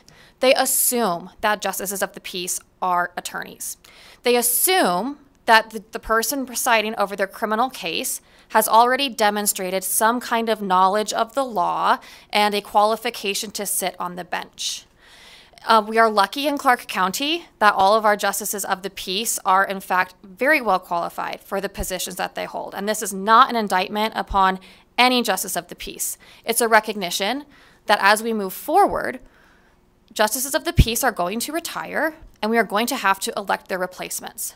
And moving forward, we might not be so lucky. So I started talking to my clients, my colleagues at in my law practice, my colleagues here at the Senate, my colleagues throughout this building, to think about what could we put into place. Something that would be not too onerous, that would not require reinventing the wheel, and that would not require JPs to be attorneys, but some way to demonstrate their qualifications to sit on the bench. And that's when a group of us, I honestly, I don't know who gets credit for this. It may have been Elliot's idea. But basically, if you want to join the bar in Nevada, you have to do a couple of things. You have to go to law school. You have to pass a character and fitness test. The character and fitness test is like your criminal background check, and they'll contact your last employers and members of your family and ask if you're a good person and ask if you can uphold the law and things like that. And the State Bar of Nevada administers the character and fitness investigation only for people who are applying to join the Nevada Bar. The other two things that you have to do to become a member of the bar is pass the Nevada Bar, the 3-day exam with the multiple choice questions and the essays and other various forms of torture, and complete that with a passing score in order to join the bar. The fourth thing that you have to do, you have to pass the MPRE, the Multi-State Professional Responsibility Examination. The MPRE covers every area of law and reviews the professional responsibilities of every attorney, whether it be the duty that they have to their client, the duty of candor they have to the court, the rules regarding handling clients' money or finances. All of that is contained within the MPRE. You do not have to be a lawyer to sit for the MPRE. You do not have to be you don't have to provide a law school transcript. You don't have to provide proof of completion of law school courses to take the MPRE. There's no reason that people who seek to become justices of the peace in Nevada could not also sit for the MPRE. In preparation for this hearing, I reached out to the National Conference of Bar Examiners, which is the organization that administers the MPRE. And I did learn that they do generally require somebody to be seeking admission to a bar association in order to take the MPRE. However, that's just a policy that they've put in place for whatever reason that they're willing to revisit. And so there is no legal reason that people who are not intending to become lawyers couldn't take the MPRE. And at this point in time, I'm in an ongoing conversation with the National Conference of Bar Examiners to ensure that their policy will reflect, if we pass SB 354, that individuals in Nevada seeking to become justices of the peace may also sit for the MPRE. There is an amendment to the bill based on a nuance that was brought to my attention regarding our most seasoned justices of the peace, because the MPRE was not required for admission to the bar in Nevada until sometime in the mid-'80s. So we do still have a few sitting JPs who joined the Nevada bar before 1980 when the MPRE was first administered. So they have not passed the MPRE, but they are members of the bar. So that subsection 6 allows for those JPs to continue to serve in their roles here in the state of Nevada. And now I'd like to turn it over to Mr. Mallon to provide some additional context, if that's okay with you. Good afternoon, Vice Chair, members of the committee. For the record, my name is Elliot Mallon. Before I really get started, I brought my nifty Nevada Constitution with me. Article 6, Section 8 of the Nevada Constitution says the legislature shall determine the number of justices of the peace to be elected in each city and township of the state, and shall fix by law their qualifications. So I want to also say I'm grateful to be here alongside Senator Scheibel, who graciously agreed to bring this bill forward. Like I said, Article 6, Section 8, Subsection 1 of the Nevada Constitution vests the power to set the qualifications of justices of the peace in this body in the legislature. AB 66 in the 2015 legislative session revisited and revised the requirement to be justice of the peace, changing it to be that to permit non-attorneys in counties or townships with a population less than 100,000 to obtain the position. Nevada's justice courts are courts of limited jurisdiction that hear criminal matters, which include traffic violations, small claims, evictions, and civil matters up to $15,000. The Justice Court also issues temporary and extended protective orders against domestic violence and/or stalking and harassment. Nevada is one of 8 states that currently allows non-attorney justices of the peace to convict in certain criminal courts. This can also raise some Sixth Amendment, the right to a fair trial concern for individuals before these courts. Currently in Nevada, depending on the population of your township or county, your justice of the peace may not be an attorney. Their only formal statutory education requirement is to hold a high school diploma. However, there are rules, and I thank the stakeholders and the courts for providing these. Rules from the court that require justices of the peace to attend judicial college. Within these rules are nothing that requires our justices of the peace to take and pass an exam showing that they retained a sufficient level of knowledge to adequately address issues before them. We seek to set that standard with a minimalist approach. It must be noted that this is not an attack on those justices of the peace in our rural counties. This is only saying that we should ensure that our citizens, our fellow Nevadans, are protected and given the opportunity to have a judiciary that works for them, a judiciary that they can trust, knows the ethics and law required to make sound decisions on the bench. Today, 27 states permit non-attorneys to be justices of the peace, again, Nevada being one of them. And this bill does not seek to change that. What it intends to do is just establish a minimum level of comprehension of legal ethics at the absolute bare minimum. Nevadans deserve to know that those that have the ability to make life-altering decisions for them understand legal ethics. While many have said this bill does not go far enough, and I've heard from a lot of people who are angry that this didn't require them to be attorneys, I believe that this is a step in the right direction in helping protect Nevadans and making sure that our justice courts in our rural jurisdictions have justice of the peace. And again, let me make this very abundantly clear. This is about making sure that our justice of the peace are able to not only understand judicial ethics, but also spot ethical violations between attorneys and their clients. By having non-attorney justice of the peace take and pass the multi-state professional responsibility exam, we can accomplish this goal. That exam tests not only a portion of judicial ethics, but also a wide array of legal ethics that will demonstrate sufficient knowledge of our justice of the peace to better serve all Nevadans. The MPRE is administered by the National Conference of Bar Examiners and is held 3 times a year. The exam is 2 hours and consists of 60 multiple choice questions based off of the model rules of professional responsibilities. Those that take the exam can have it sent to their jurisdiction or request a score report from the NCBE directly. It is based, again, on the model rules of professional responsibility and is not a high threshold to learn and pass. The exam does not require any legal knowledge to pass and only requires an understanding of those very rules. Further, if an individual feels that they need a study aid or help, there are available programs for them that will help them obtain the required level of knowledge to pass the exam.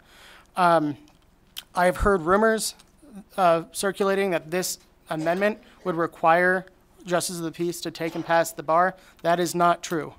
I want to make that, again, abundantly clear. We are not setting a standard that they have to take and pass the bar. Just the MPRE. You do not have to be an attorney. In fact, you're not even supposed to be an attorney to be able to take the MPRE today. It is before you even take the bar by about at least a year. We are working with NCBE. We've had multiple conversations, and they've been very gracious in answering a lot of our questions.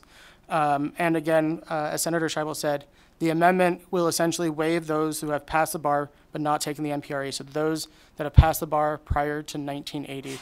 And thank you for hearing this today. I think this is a step forward in helping protect Nevadans across our state. Thank you.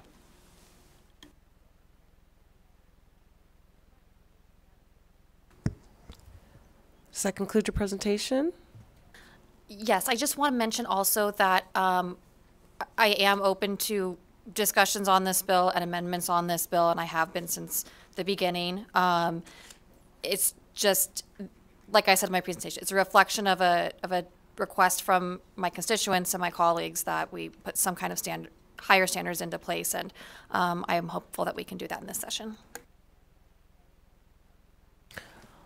All right, committee members, do we have any questions? Senator Stone? Thank you, Chair, Vice Chair. Two questions. Will this affect existing justices of the peace when their terms are up? When their terms are up, will they have to go take this exam to resume their positions, number one? And number two, this is, I know that there's other states that allow judicial officers to not be lawyers.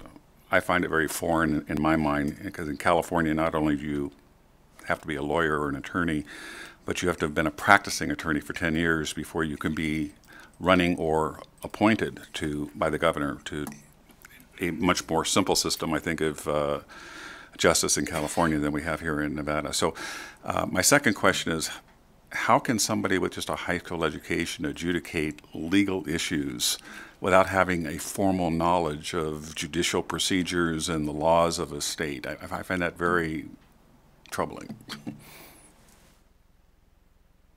Melanie Scheibel for the record. And to your first point, I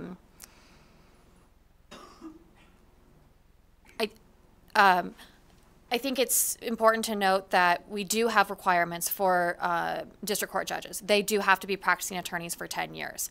Part of the other issue that we're trying to address in this bill is an issue of parity between people in different parts of the state, because if you do live in one of those more urban areas, those justices of the peace have to be attorneys and have to have been practicing for 5 years. So we're not talking about just a small difference in the qualifications of justice of the peace in certain Nevada cities versus others. We're talking about 4 years of school and 5 years of practice. I'm not sure that I can answer your second question. Senator Nguyen. Thank you. You know, I echo some of the sentiment about concerns about people making these important life-changing decisions that have not gone to law school. However, that is the current state of the law here in our state. I do have some concerns about this because it is a standardized test. It's a multiple choice test. There are many people that I know that are some of the smartest people I know that are in this building, that are in this room, that have not only had to take this exam multiple times, but have also had to take the bar exam multiple times. And so I will tell you, I'm just a little hesitant to tie that knowledge and that gauge of ethics to like a standardized test.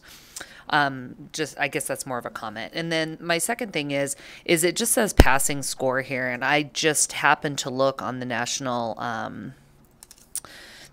Conference of Bar Examiners and the NPRE, and I've noticed that all but one state actually requires this. I think it's Wyoming or Wisconsin. Wisconsin doesn't. Wisconsin and Puerto Rico don't require it.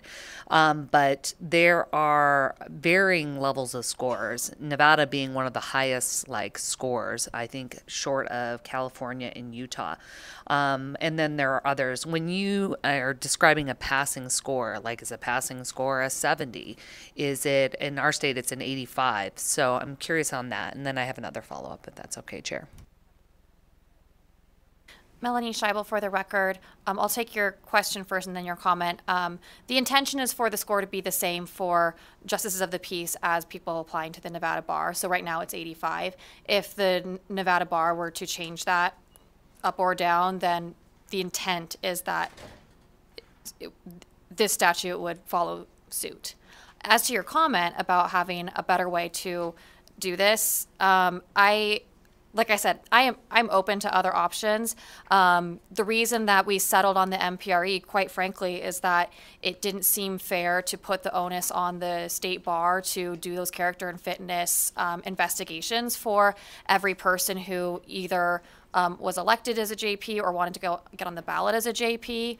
And so it's the MPRE already exists, and it is standardized, which is part of the reason that it makes it easier than putting in a qualification like having good character or being knowledgeable of the law. If we're not going to require a law degree, then we have to have some other kind of, or the purpose here is to create some other kind of objective measure of their qualifications to understand legal matters. And I know that the MPRE doesn't test your legal knowledge or legal reasoning or legal capabilities, but anybody who studies for the MPRE has to review a whole lot of law, and I think that it does accomplish the goal of ensuring that people have invested at least some time and thought into understanding our legal system.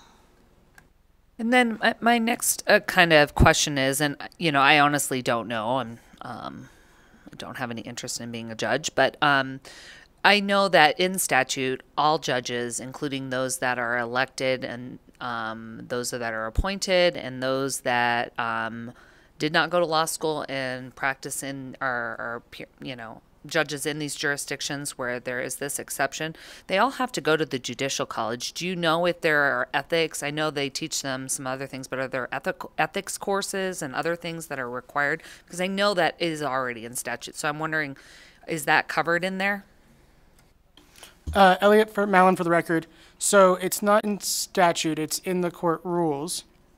But, and there is a requirement that there is a comprehensive legal ethics portion of the Judicial College. However, there's nothing to test that knowledge. There's no objective standard at the end, as we've seen from what was provided. And we're just aiming to provide an objective standard. Melanie Scheibel for the record. If the Judicial College wanted to develop a test at the end of the Judicial College and work with us to write language requiring passage of that test or a certain score on that test, I would be more than happy to work with them on it. And then I guess my final question has to do with, and maybe you've had these conversations when you've been talking with the MPRE people, is that test something that is geared towards people that do have that legal training and 3 years of law school? Or is it a test that, you had mentioned that they weren't opposed to it. It's just normally typically people that have gone to law school that are taking that test.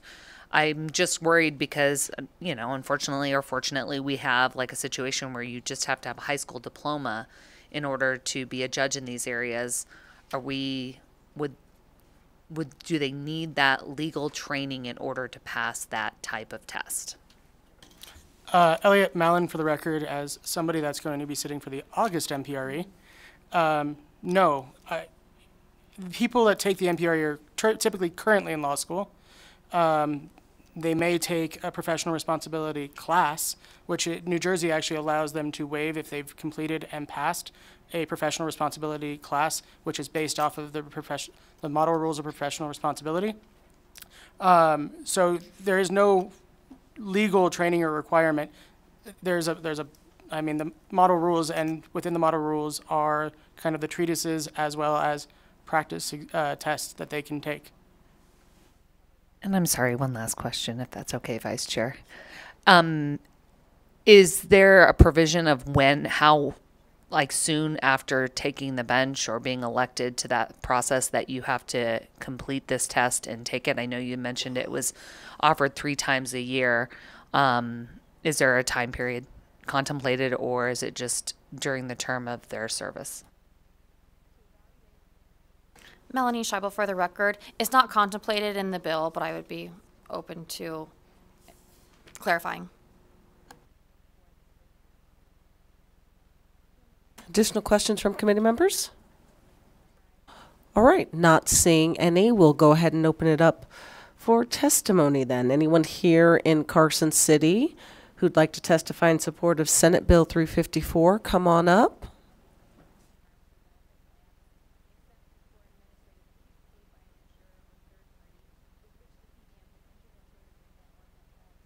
Ladies first. Thank you. Thank you, Chair, and good afternoon. My name is Maria Teresa Lieberman Barraga, MARIA-TERESA-LIEBERMANN-PARRAGA, and we strongly thank Senator Scheibel for bringing this forward because, and I'll keep it simple, we can bring some professionalism to this very important office, and I learned a lot about just how this can affect people's lives, and we need to make sure that we have people that are capable of doing that, and so we encourage this committee to pass this important bill. Thank you. Good afternoon. My name is Lilith Barron, Lilithbaran with the ACLU of Nevada. We are in support of this bill. Any consistency within the judicial system is welcomed and supported by the ACLU. Thank you. Good afternoon. My name is Rost Olson, R-O-S-T, last name O-L-S-E-N. I'm an attorney here in Nevada, but I am not here on behalf of any client, and the views I present are my own. We've had justices of the peace running limited jurisdiction courts in Nevada since at least 1866. In those days, it was impractical to mandate limited jurisdiction jurists be attorneys. For perspective, Nevada's territorial census in 1860 showed a population that was roughly half the number of the approximately 12,000 attorneys that we have today in the state. And further, travel between areas like present-day Yerington and Hawthorne was exceedingly more treacherous than it is today. However, the laws of our state, the nature of justice courts, the nature of the legal profession, and the technological means available to Nevadans have evolved significantly.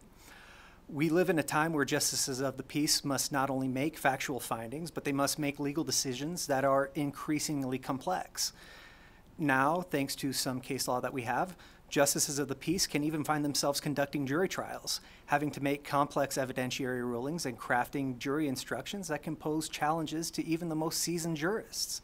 Further, travel between areas like Yerington and Hawthorne or Tonopah and Goldfield are infinitely safer than it was in the 1860s. In situations where rights and freedoms are on the line, whether in justice court or elsewhere, all Nevadans deserve to have their cases heard by jurists with sufficient training and experience in the law to make correct legal decisions without having to rely on a potentially expensive appeals process to correct avoidable errors. As someone passionate about ensuring our judiciary is equipped to properly protect Nevadans from overreach, whether by our government or our neighbors, I thank Senator Scheibel for bringing this bill. It is a step in the right direction. However, unlike in 1866, we now live in a time where properly trained and experienced attorneys can readily access every county seat in the state. Therefore, I express my support for Senate Bill 354, but I would also support an amendment that would make the qualifications uniform throughout the state to make sure that justices of the peace throughout the state be licensed attorneys with 5 years experience who are qualified electors. Thank you.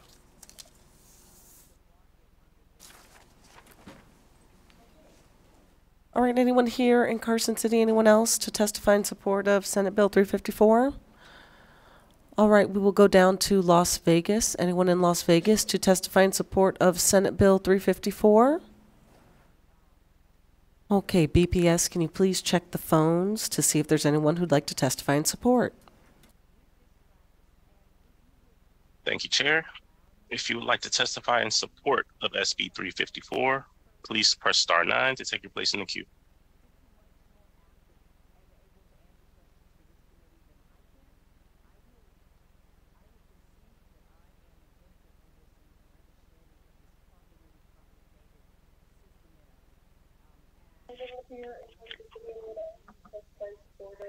Thank you, Madam Vice Chair, members of the committee. This is Chris Giunciliani, Giunciliani,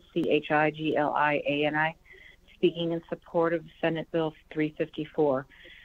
It's a good start. At least it puts some standards in. I personally believe we should go back to requiring JPs to be licensed attorneys. But until that occurs, I think this is at least a step in making sure that they have some background. I would ask that you look at section 1 and after the word candidate, insert or appointee, because we're finding that because the term appointees does not exist in some of the statutes, there's been some that have taken the position that they're not subject to anything. You might want to also look at requiring background checks if they're not a licensed attorney, because apparently that's done if you are a licensed attorney, but if you're not, you really should have your background check. We do it for school board members. We require training for them within, I think it's 6 months. They have to take a certain amount of coursework. So I think that that's another area that could be looked at within here. And finally, I would ask that if it's not appropriate for this bill, that maybe the AOC should determine and establish a standardized application that has to be used for all judicial appointments. Currently, it's done all over the roadmap. And an example would be recently in Nye County, they just simply had to send in a letter of interest. There was no background to make sure that they were qualified electorate. They did not check addresses and residency and nothing. And so I think the AOC really, for the purposes of judicial or justice, should be consistent across the state of Nevada. I do think that there should be a development of a test after the ethics for any of the judges. Maybe the Judicial College could take a look at coming up with that, and then in lieu of making them into licensed attorneys, add the ethics component as a part of the training. But this is a good start. I wish the senator good luck with it, and thank you for your consideration.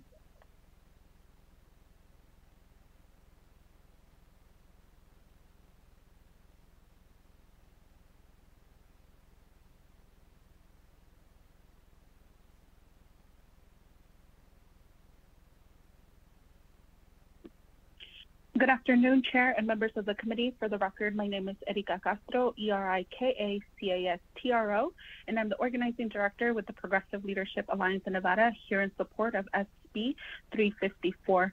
Regardless of where you live in the state, you deserve the same level of justice. Everyone who goes before a judge should trust that they are going to be before someone who is knowledgeable of the law, responsible, and ethical. SB 354 is a step forward towards this goal, and we urge your support. As a Long Life Nevada, I hope that you can support this sound policy. Thank you.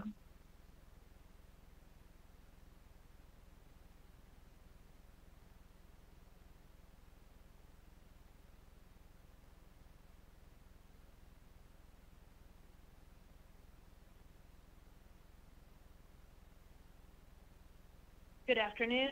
My name is Donna Armenta, D-O-N-N-A-A-R-M-E-N-T-A, on behalf of the Creditors' Rights Association of Nevada, known as CRAN.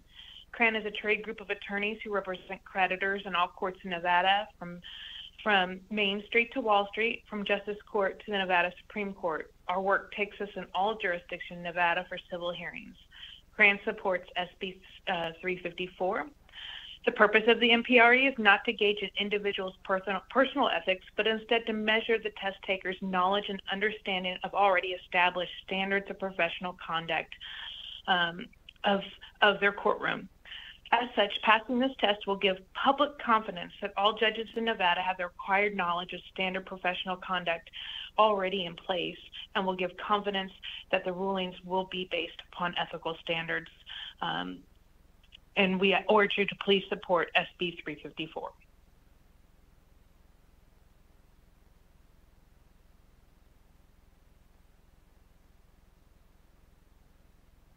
There are no further callers at this time.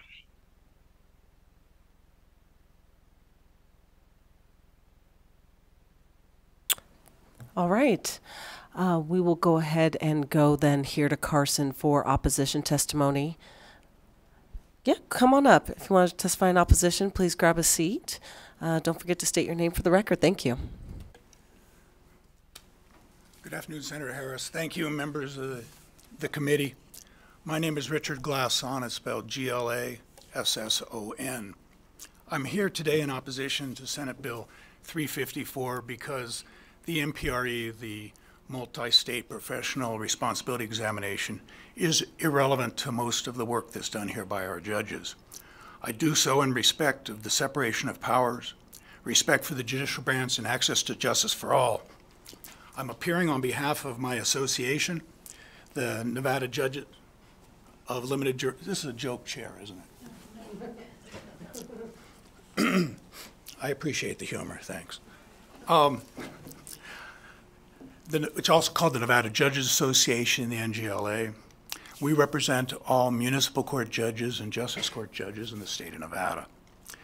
This includes justices of the peace in those townships in Clark County, and I don't have my atlas with me, but from my memory, there are non-attorney judges in many of the townships in Clark County, including Laughlin, Moapa, Searchlight, Alamo, Caliente, possibly more. I'm a member of the Nevada Bar. I'm a member of the California Bar. I sit on the Character and Fitness Subcommittee of the Nevada State Bar Association Admissions Committee. I am an alternate member of the Nevada Commission on Judicial Discipline. I'm past president of our association. I've been recognized as Judge of the Year, and I've received the Lifetime Achievement Award from the NJLJ. I've recently received from the Supreme Court the Judicial Education Distinguished Faculty Certificate, which is hanging in my 93-year-old mother's living room proudly. I instruct on judicial ethics and judicial conduct for judges and court staff. Been doing that for 18 years. My association represents all the municipal and justice court judges here in Nevada. Many of us serve in rural communities who do not have an abundance or a single lawyer that wants to run for our job. So many of us are not members of the bar. We've not taken the lawyer's MPRE, which is not an ethics examination. It's an examination on the rules of professional conduct for lawyers. That's in this blue book. And it's a nice book, but there's the annotated code of judicial conduct for judges is what we abide by. It's like two different religious texts for two completely different religions. We're not supposed to be lawyers. We're supposed to be acting as judges, not as lawyers. Attorney ethics are largely not relevant to judicial ethics. Now, constitutionally, since 1864, the education, the training and qualification of municipal court judges and justices of the peace has been directed by the Nevada Supreme Court, and for at least the last half century or so, the Nevada Commission on Judicial Discipline. Out of respect for our Supreme Court and the judicial branch, this legislature set minimum standards for municipal judges and justice court judges. A muni judge only has to live in the city and register to vote. A justice of the peace at least has to have a high school diploma. Then after appointment or election, the Supreme Court and the Commission on Judicial Discipline takes over for our education and discipline. Here's something from the Nevada Supreme Court's Judicial Education Unit. They note that, quote, "The task of maintaining judicial competence depends on the willingness of the judiciary itself to assure that its members are knowledgeable and skilled in the study of law and its development, and that judges are trained in the application of legal principles and the art of judging to provide accurate and timely services to the public. Proper administration of justice can be accomplished through education. It increases efficiency, innovation, and effectiveness for the benefit of the people of Nevada. Judicial education is a primary means of advancing judicial competency and building public trust and confidence in our judiciary. Continuing judicial education requirements are mandated by statute and Supreme Court order for all Nevada judges, including those approved by the Judicial Council of the state of Nevada. Additionally, there are continuing legal education requirements for attorney judges to maintain the Nevada bar license. Those separate requirements are mandated by the State Bar of Nevada." Close quote. Now, initially upon appointment or election, 2 weeks of concentrated judicial code of conduct and judicial education at the National Judicial College are required right over the hill here in Reno. A second judicial ethics course is required within the first 2 years on the bench. We all undergo annual continuing judicial education for everything from ethics to evidence, but always on ethics. In addition, our education has other subject areas. We have subject areas for the justice of the peace, different than lawyers. Orders of protection. We don't need to know about the ethics for divorce. We study the confrontation clause, not corporations. We test on protection orders against domestic violence, not probate. I see lawyers in court every session who know little or nothing about the Nevada Code of Judicial Conduct. Their knowledge of the MPRE. Sir, we generally have a 2-minute testimony time limit. We have not put that on, but I'm hoping we can wrap your testimony up shortly. If you have written testimony, you can submit that, but I'll just ask you to summarize quickly, please. Thanks.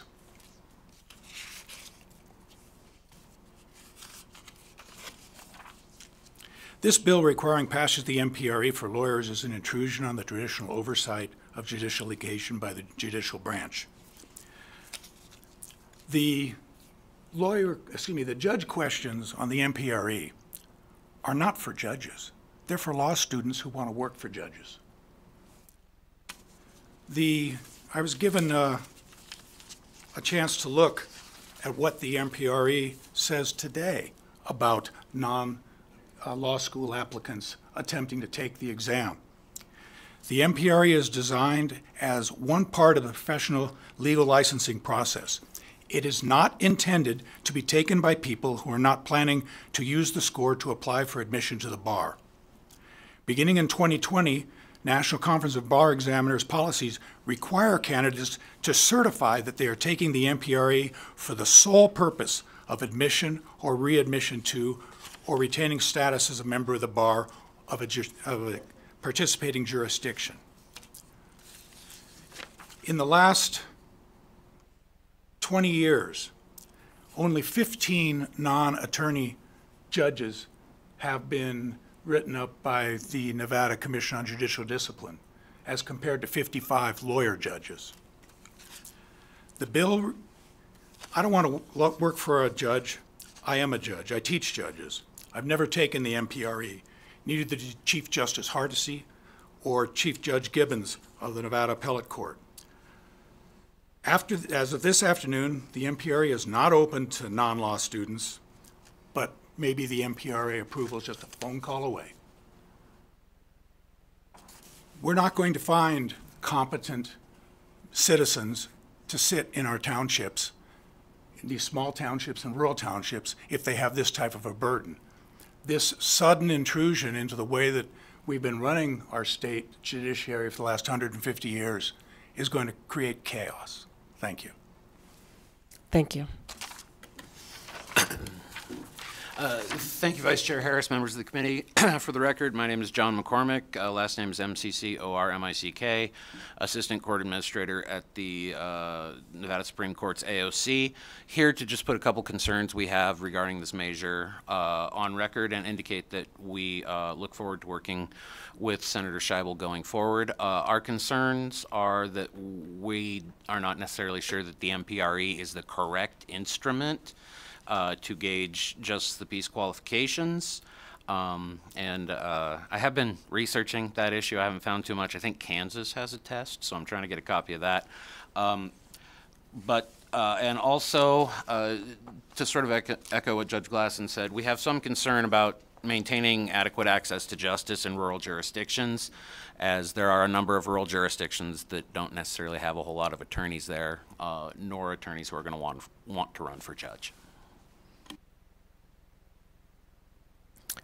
All right. We'll go ahead and go down to Las Vegas for anyone who'd like to testify in opposition to Senate Bill 354. That's it.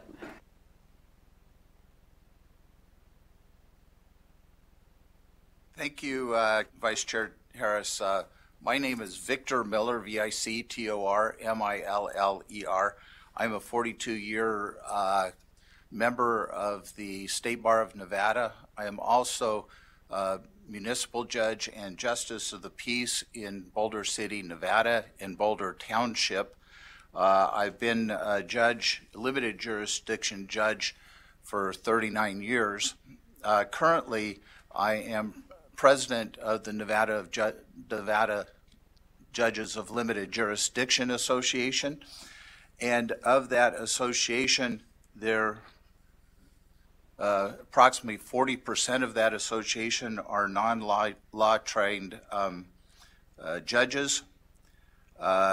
Even in my neck of the woods in Clark County, of the 11 justice courts, 5 of those courts are presided over by non-lawyer judges. Those townships, as I've experienced meeting and discussing and actually sitting in those courts as substitute judges when they're not available. As far as I can tell, there's not an attorney in those 5 townships let alone an attorney who would want to run for the position who doesn't have other things they're doing with their lives. If that experience has led me to see that these non-lawyer judges are capable and professional, even as Senator Scheibel indicated, there's no current judges that are causing concern. So that begs the question, if there's not a problem, why are we trying to find a solution?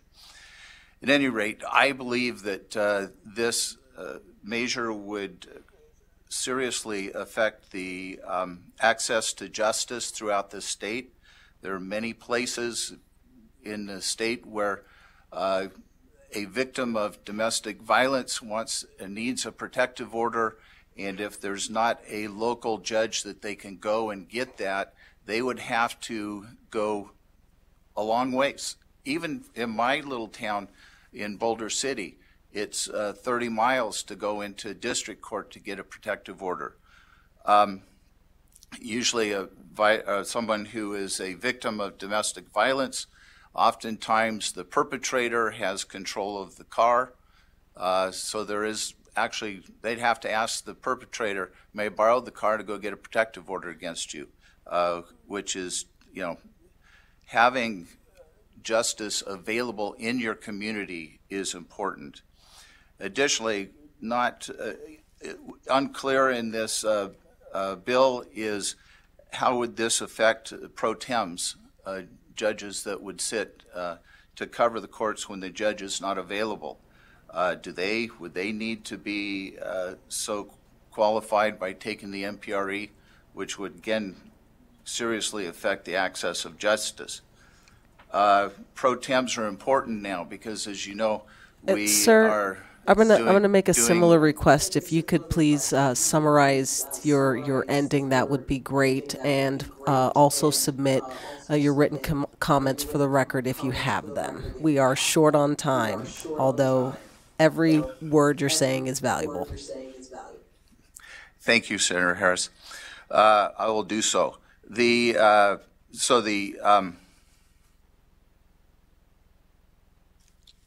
have to sit as judges and review pretrial custody status within 48 hours, and so that is in need. We are in need as judges to have pro tem judges that are qualified to sit for us. The additional question or comment I would make is that why the MPRE is, my investigation showed that 2 to 8% of the test has to do with judicial ethics. And as Judge Glasson said, that's lawyers understanding judicial ethics.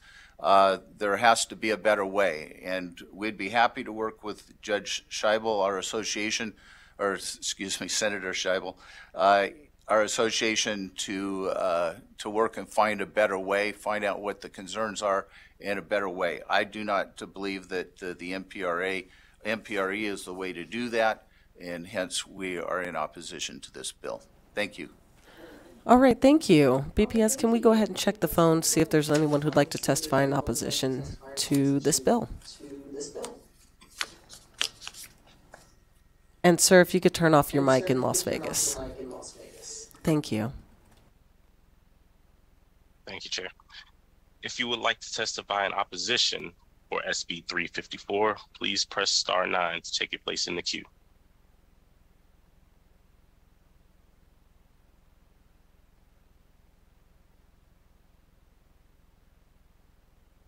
We have no callers at this time, Chair.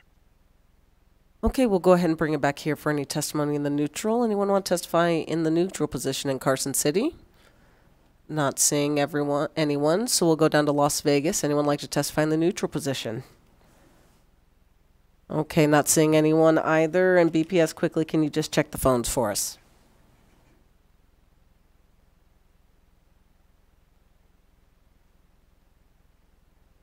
If you'd like to testify in neutral, please press *9 to take your place in the queue.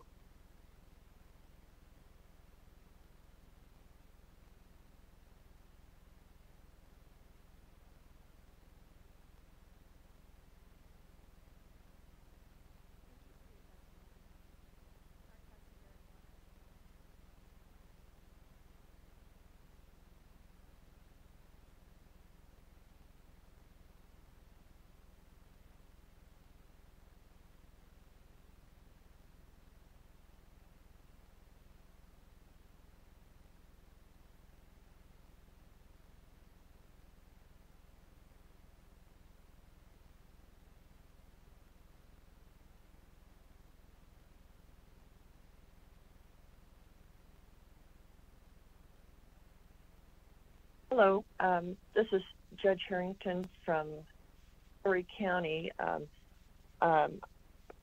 It's Herrington,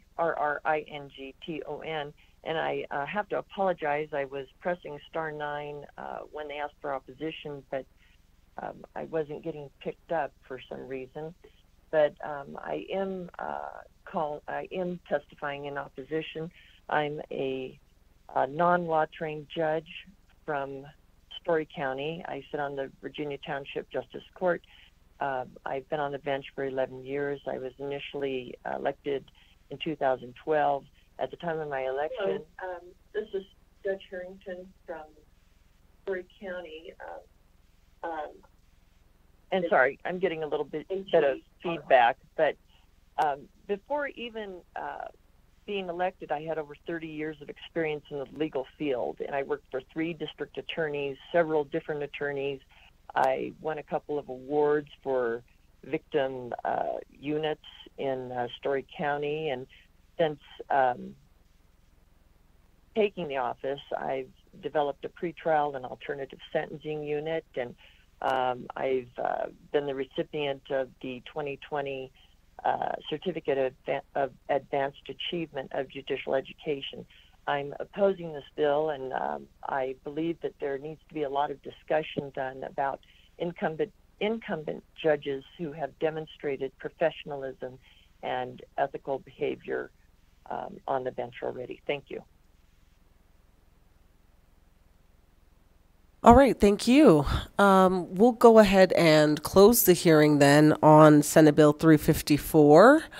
And for those of you who have ever seen growth in infrastructure, we're going to have to run the next couple of hearings like I tend to run growth, which is very quickly. So we're going to limit testimony to 2 minutes for the remainder of the bills, and let's see how quickly, but thoroughly, we can get through these next couple of hearings. I'll invite our chair back up and open up the hearing on Senate Bill 382.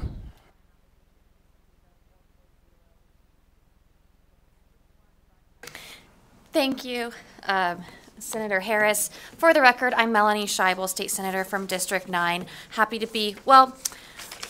to be in front of you. It's unfortunate we have to introduce SB 382 to do our favorite thing, which is correct an error that we made in the last session. And the error was not in anybody's intent or in the idea that we had last session, but in an unintended consequence. So, back in 2021, when we were doing all kinds of great work to ensure that kids in the criminal justice system were treated fairly, we added a provision to statute allowing or requiring that if a child was the adverse party in a protective order hearing, that child would be afforded an attorney to represent them in that TPO hearing.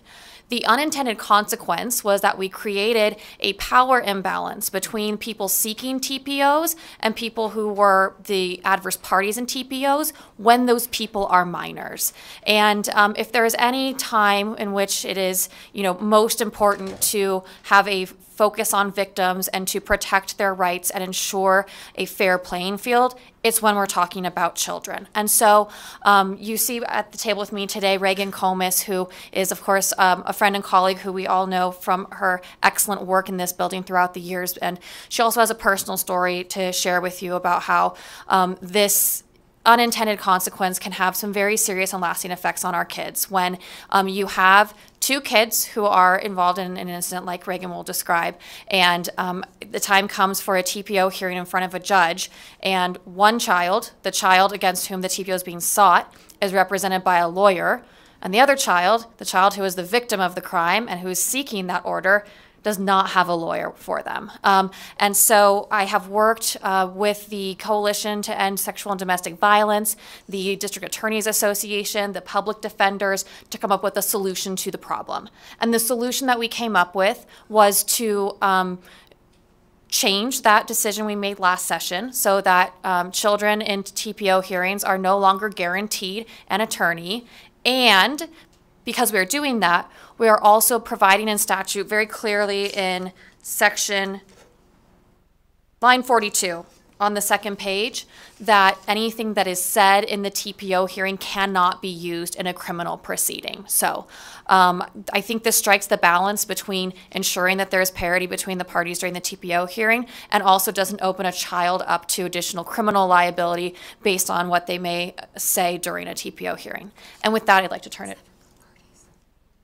over to Reagan. Thank you, Senator Scheibel, Madam Vice Chair, and members of the Judiciary Committee. Reagan Comas with R&R Partners, but as Senator Scheibel stated, I'm here in my own capacity and just want to share with you why I think this legislation is so important. My daughter was the victim of a crime at the hands of another minor. We sought a protection order for her safety and were told that she would only need to inform the court that there was a pending criminal proceeding and that the extended protection order would be granted. This is what I told her as her anxiety began to increase leading up to the hearing, knowing that she would have to see him on Zoom. As the hearing started, we were asked if our attorney was present. I informed the court that I did not know that an attorney was necessary, and the courtmaster said it was not. Then the public defender that was assigned to the adverse party announced herself. Instantly, my daughter grew tense and was afraid that he had an attorney, and we did not. Then the courtmaster swore us in and began to interrogate my daughter. She was asked question after question and required to provide very graphic details about what happened to her, far beyond what she was prepared or expected. The other minor never had to say a word because their public defender spoke on their behalf. While the order was granted, this had much larger effects on my daughter. For days after, she was unable to sleep because the nightmares that had started to go away, I'm so sorry, came back. She was unable to eat, and her anxiety was so bad that she wasn't able to go to school. The lesson that she took away from that day was that the system cared more about protecting her attacker than making sure that she had protection. He had someone to speak for him, while at 14, she had to stand alone. Due to this experience at the protection order hearing, she was too afraid to testify in the criminal proceedings. And due to that, he pled to a lesser charge. I'm asking this committee for the support of this bill to restore the balance in these proceedings so a child petitioning for protection from another child has an equal standing in these civil cases. I'd like to thank Senator Scheibel for her support in bringing this legislation forward, as well as the other stakeholders that worked together to bring this legislation forward. Thank you. Thank you. Committee members, any questions?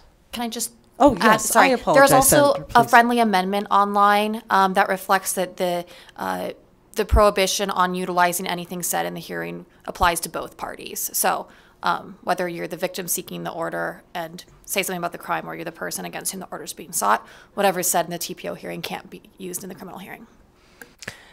All right, questions on the bill as drafted or the amendment? Senator Dondero-Loop. Thank you very much, Madam Chair, Vice Chair.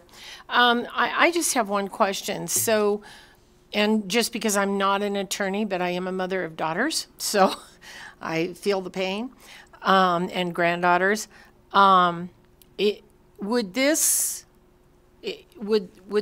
fix in this bill, Senator, be just for us to say that both parties can have an attorney? And with that being said, did I understand you to say that the other person, the perpetrator, if you will, had a public defender? So would that be incumbent upon the other parent to pay for that attorney? Melanie Scheibel, thank you for the question, because this, in fact, was our first thought as well. If we're going to appoint an attorney for the adverse party, we should be appointing attorneys for the party seeking the protective order as well. The issue is that a protective order hearing is a civil proceeding, not a criminal proceeding. And not only is there not a constitutional right to the appointment of an attorney in a civil proceeding,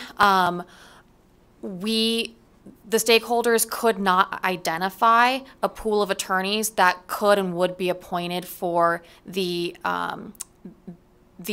party seeking the protective order. In the criminal justice system, where one person is being prosecuted, we often look to the prosecutors as the representative of the victims, but legally they do not represent a victim in a court proceeding. They represent the state, and so they cannot provide that victim with legal advice. So they can do things like, I think this is what happened in your case, the district attorney's office can tell the child and their parents how to apply for protective order, but can't represent them in that proceeding. So I think all the stakeholders also agree it'd be great to be able to provide an attorney for that victim in that proceeding at the expense of the state, but you can't appoint the DAs, you can't appoint the public defenders because they're representing the adverse party, and so you would have to either develop a whole new system of volunteer attorneys or conflict attorneys, and it was not a viable option, frankly, to develop that kind of program to appoint attorneys for people seeking temporary protective orders. So follow up, Madam Vice Chair. So there wouldn't be anybody down in a family court setting that could help? Melanie Scheibel, for the record. Certainly there are qualified attorneys in a family court setting, but kind of like when you go to file for a divorce, you don't get appointed an attorney. It's up to each side to hire their own attorney. And each one has the right to an attorney, but there are no attorneys paid for by the state, either employed by or paid for by the state, that represent people in divorce cases, custody cases, or temporary protective orders. And I don't have a problem. What I was worried about is that we were appointing an attorney who was being paid for the perpetrator, if you will, and it might be a boy or a girl, and we weren't doing the same for the other side because, you know, it all works well when it's not your kid. That's what I always say. I say that a lot around here. It's always great when it's not your kid, but when it's your kid, it feels different. And some of us may very well be able to afford that attorney, but it would be very often that somebody could not afford that attorney or know anything about the legal system to do this. And by the way, it could be two girls, it could be two boys, it could be boys and girls, right? It could be lots of mixes of things. But I do think that the idea warrants some further conversation to see if we can figure out a way that we can make this work for the children, right? Not for the legal system, not for family court, not for whoever, not even for the perpetrator or the victim, but for the kids, because they're kids. And Chair Scheibel, if I may, I'll just throw out that legal aid often does pick up some of this work. Whenever we put the requirement that that there be some type of counsel, although legal aid is packed at the moment and would likely need some substantial resources in order to be able to provide a guaranteed attorney for every minor victim who is seeking a TPO, but they already do minor guardianships, they do adult guardianships and other things. So maybe in the future that is an avenue to explore. And Reagan Comas, for the record, and Senator Dondero Loop, I think that was my concern as well in looking at the legislation, the fact that currently the adverse party has a public defender for them. Had my family known that that was going to be the situation, we are of enough means, fortunately, to be able to have possibly, I don't know even what attorney we would have found to come for a protection order hearing. But what about the other children that do not have, their families do not have the means, or they don't have the ability to get an attorney to represent them? That's the balance that we're trying to solve by just saying that the adverse party doesn't automatically have an attorney as well.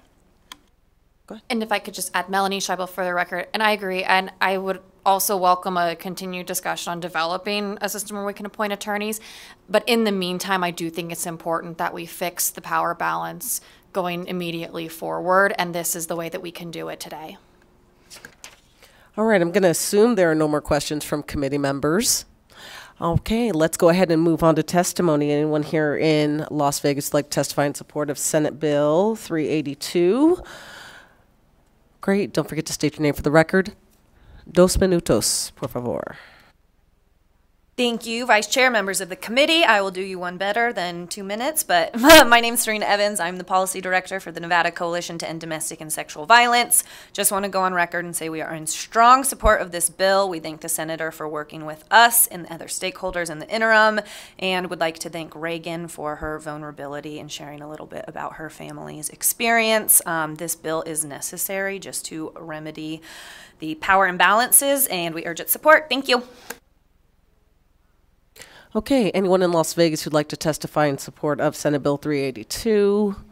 Not seeing anyone. BPS, can we check the phones, please?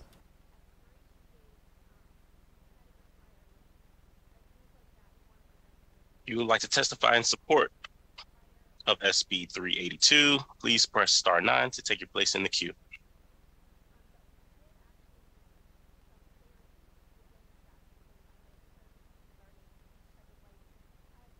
We have no callers to testify in support at this time. All right. Anyone here in Carson City like to testify in opposition to Senate Bill 382? Not seeing anyone move. How about down in Las Vegas? Anyone to testify in opposition? Okay, BPS, can we check the phones one more time, please? If you would like to testify in opposition of SB 382, please press star 9 to take your place in the queue.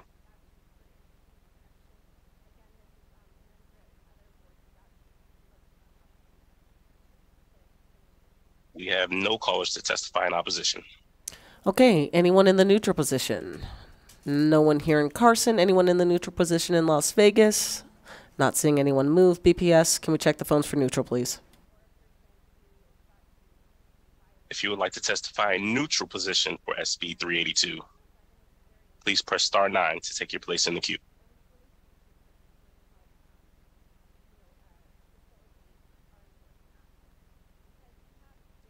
We have no callers to testify in neutral.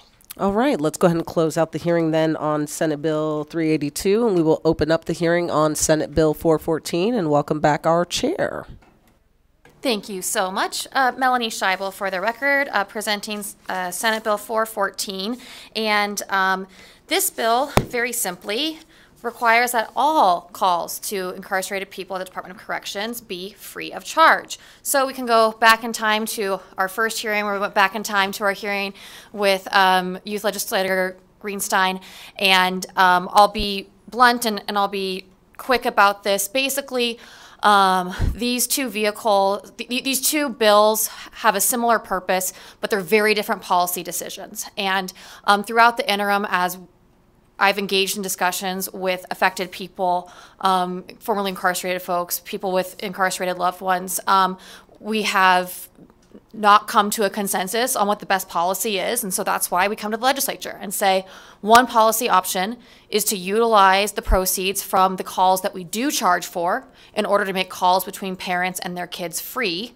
Or an alternative is SB 414, where we utilize an appropriation to cover the costs of all phone calls within the Department of Corrections. And so I think that it is a worthwhile use of our state funds to ensure that people who are incarcerated and are unable to work and make money can still have contact with their families who are living outside of that incarceration setting. And I don't think I need to belabor the importance of being able to talk to not only your child, but your parent or your sibling or your spouse or your step sibling, and or your friend or your business partner or anybody else who your accountant. You can talk to your lawyer for free already, but there may be other people outside of the prison who are important in your life, or in an incarcerated person's life, that they should be able to speak to for free. And that is what this bill would do. And I'm happy to take any questions. All right, committee members, questions on free calls? Not seeing any, we'll go ahead and open it up for testimony. If you'd like to testify in support of Senate Bill 414, come on forward and take your seat. Chair, may I be excused? Absolutely, Chair. Thank you, Vice Chair Harris, committee members. My name is Nick Shepack, SHEPACK, State Deputy Director of Fines and Fees Justice Center. I will be brief here. We believe that essential services that the government provides, especially ones such as phone calls that lead to very good outcomes, should be funded through the general fund and not through user fees, especially by families. The one thing that I do want to highlight about this bill is that when it talks about communications, it touches on what I have the biggest fear moving forward which is email communications on the new tablet systems. If we bring those out, in states like New York, they charge at least 35 cents an email. That goes up depending on the length of the email. These are often used like text messages, good morning, how are you doing?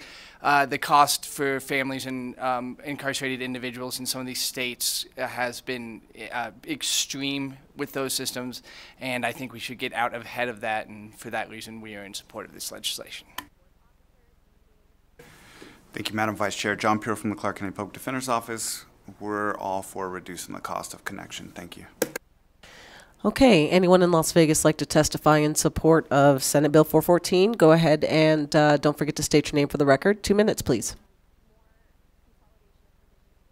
Hello, my name is Pamela Browning. I just want to state I am in full support of SB 414. I did support Max's bill also. I do spend about $450 a month on the phone, not just for me, not just for his kids, but people say, make sure you give him this message. Can you tell him this? Can you tell him that?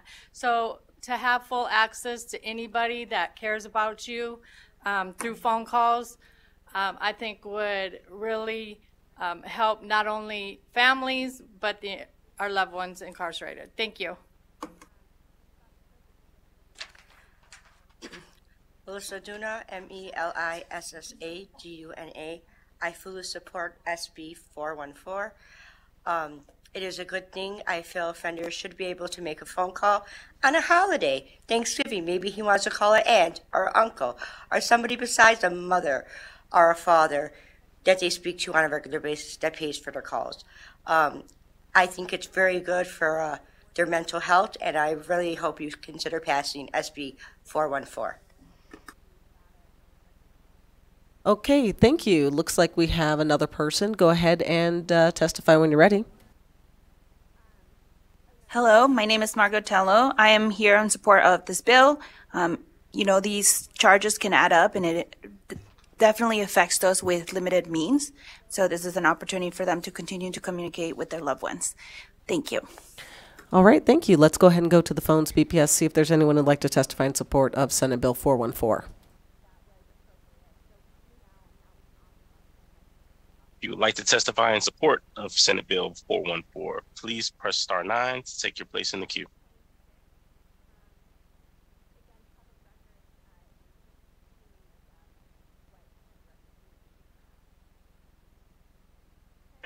Tanya Brown, TONJABROWN, Advocates for the Inmates and the Innocent. We strongly support SB 414. I would like to say that, as you know, it is very important to keep that communication open. I will say that something that hasn't touched on, and I'm speaking from a personal experience, when my daughter and her friends were thrown into a horrific situation in the middle of Washoe Valley about 20 years ago. There was nothing that I or the other girls' parents or even the professionals that they went to see could do anything to help them what they were going through. They had pressure was being put on them by the community, by the district attorney's office. Some were suffering from the anxiety, depression, PTSD, and suicidal tendencies. And it was with the help of their loved one who was incarcerated who was able to get them through this. And that's what I mean. To keep this open, the doors of communications for all family members, because you never know who is struggling from suicide, depression, and how that one person who is incarcerated can make this huge difference in one's life. Thank you.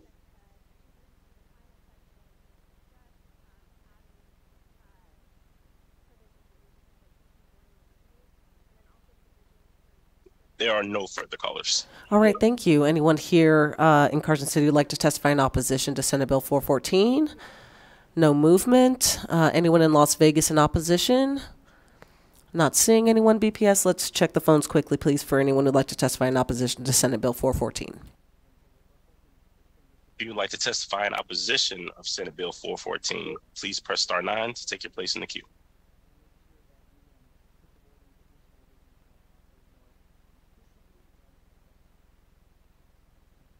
We have no callers, Chair. Okay, we'll take neutral testimony here in Carson City. Looks like we have Director Zorinda with us. James Arenda for the record, Director for the Nevada Department of Correction. There's just two concerns that I have with this bill is if we do not get the appropriation is one of them. Currently, the revenues that come out of the phone communications pays for 28 statewide staff, addiction service programming, and other programmings that would not exist if it was not appropriated services. So I'd be really concerned that the offenders would not be getting the appropriate services if the money was not there for them. The other thing is, too, we allow majority of the facilities are 3 15-minute phone calls a day. If they are allowed with free phone calls, those numbers would probably be utilized by every offender. We do not have the phones and infrastructure to allow every single offender in the agency to get 3 15-minute phone calls a day. There just isn't possible with the amount of phones and the PBX and the cross lines. But again, I mean, it could happen if appropriations were given and they can expand the services. The other thing is the wireless devices that I'm hoping we can get through the legislation and through the Board of Prisons this year will allow, if we get everything on it that I'm looking for, we will be allowed to have every offender with 1 free phone call a day for 15 minutes, but it'll be by a wireless device. Currently, if everyone didn't have enough phones and were using the phones, they would be bullied to be able to take place so that somebody doesn't use a phone so somebody else can. That's what I would be concerned with as well. Because if you're not going to get on a phone and it's free, you're going to bully someone else to get their phone time. But that's all I got. Thank you very much. All right, thank you so much, Director.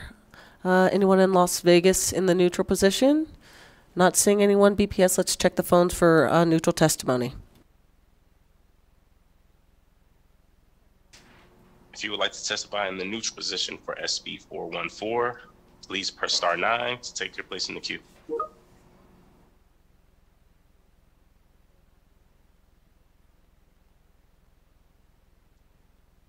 We have no callers. All right, with that, we'll close the hearing on Senate Bill 414 and open it up for public comment. Anyone here in in Carson City for public comment? Okay, no takers. Down in Las Vegas, anyone for public comment? Okay, not seeing any. BPS, let's check the phones for public comment, please.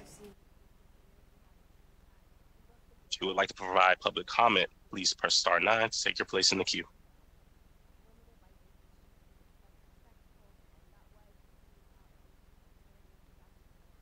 We have no callers. All right, with that, ladies and gentlemen, we are adjourned.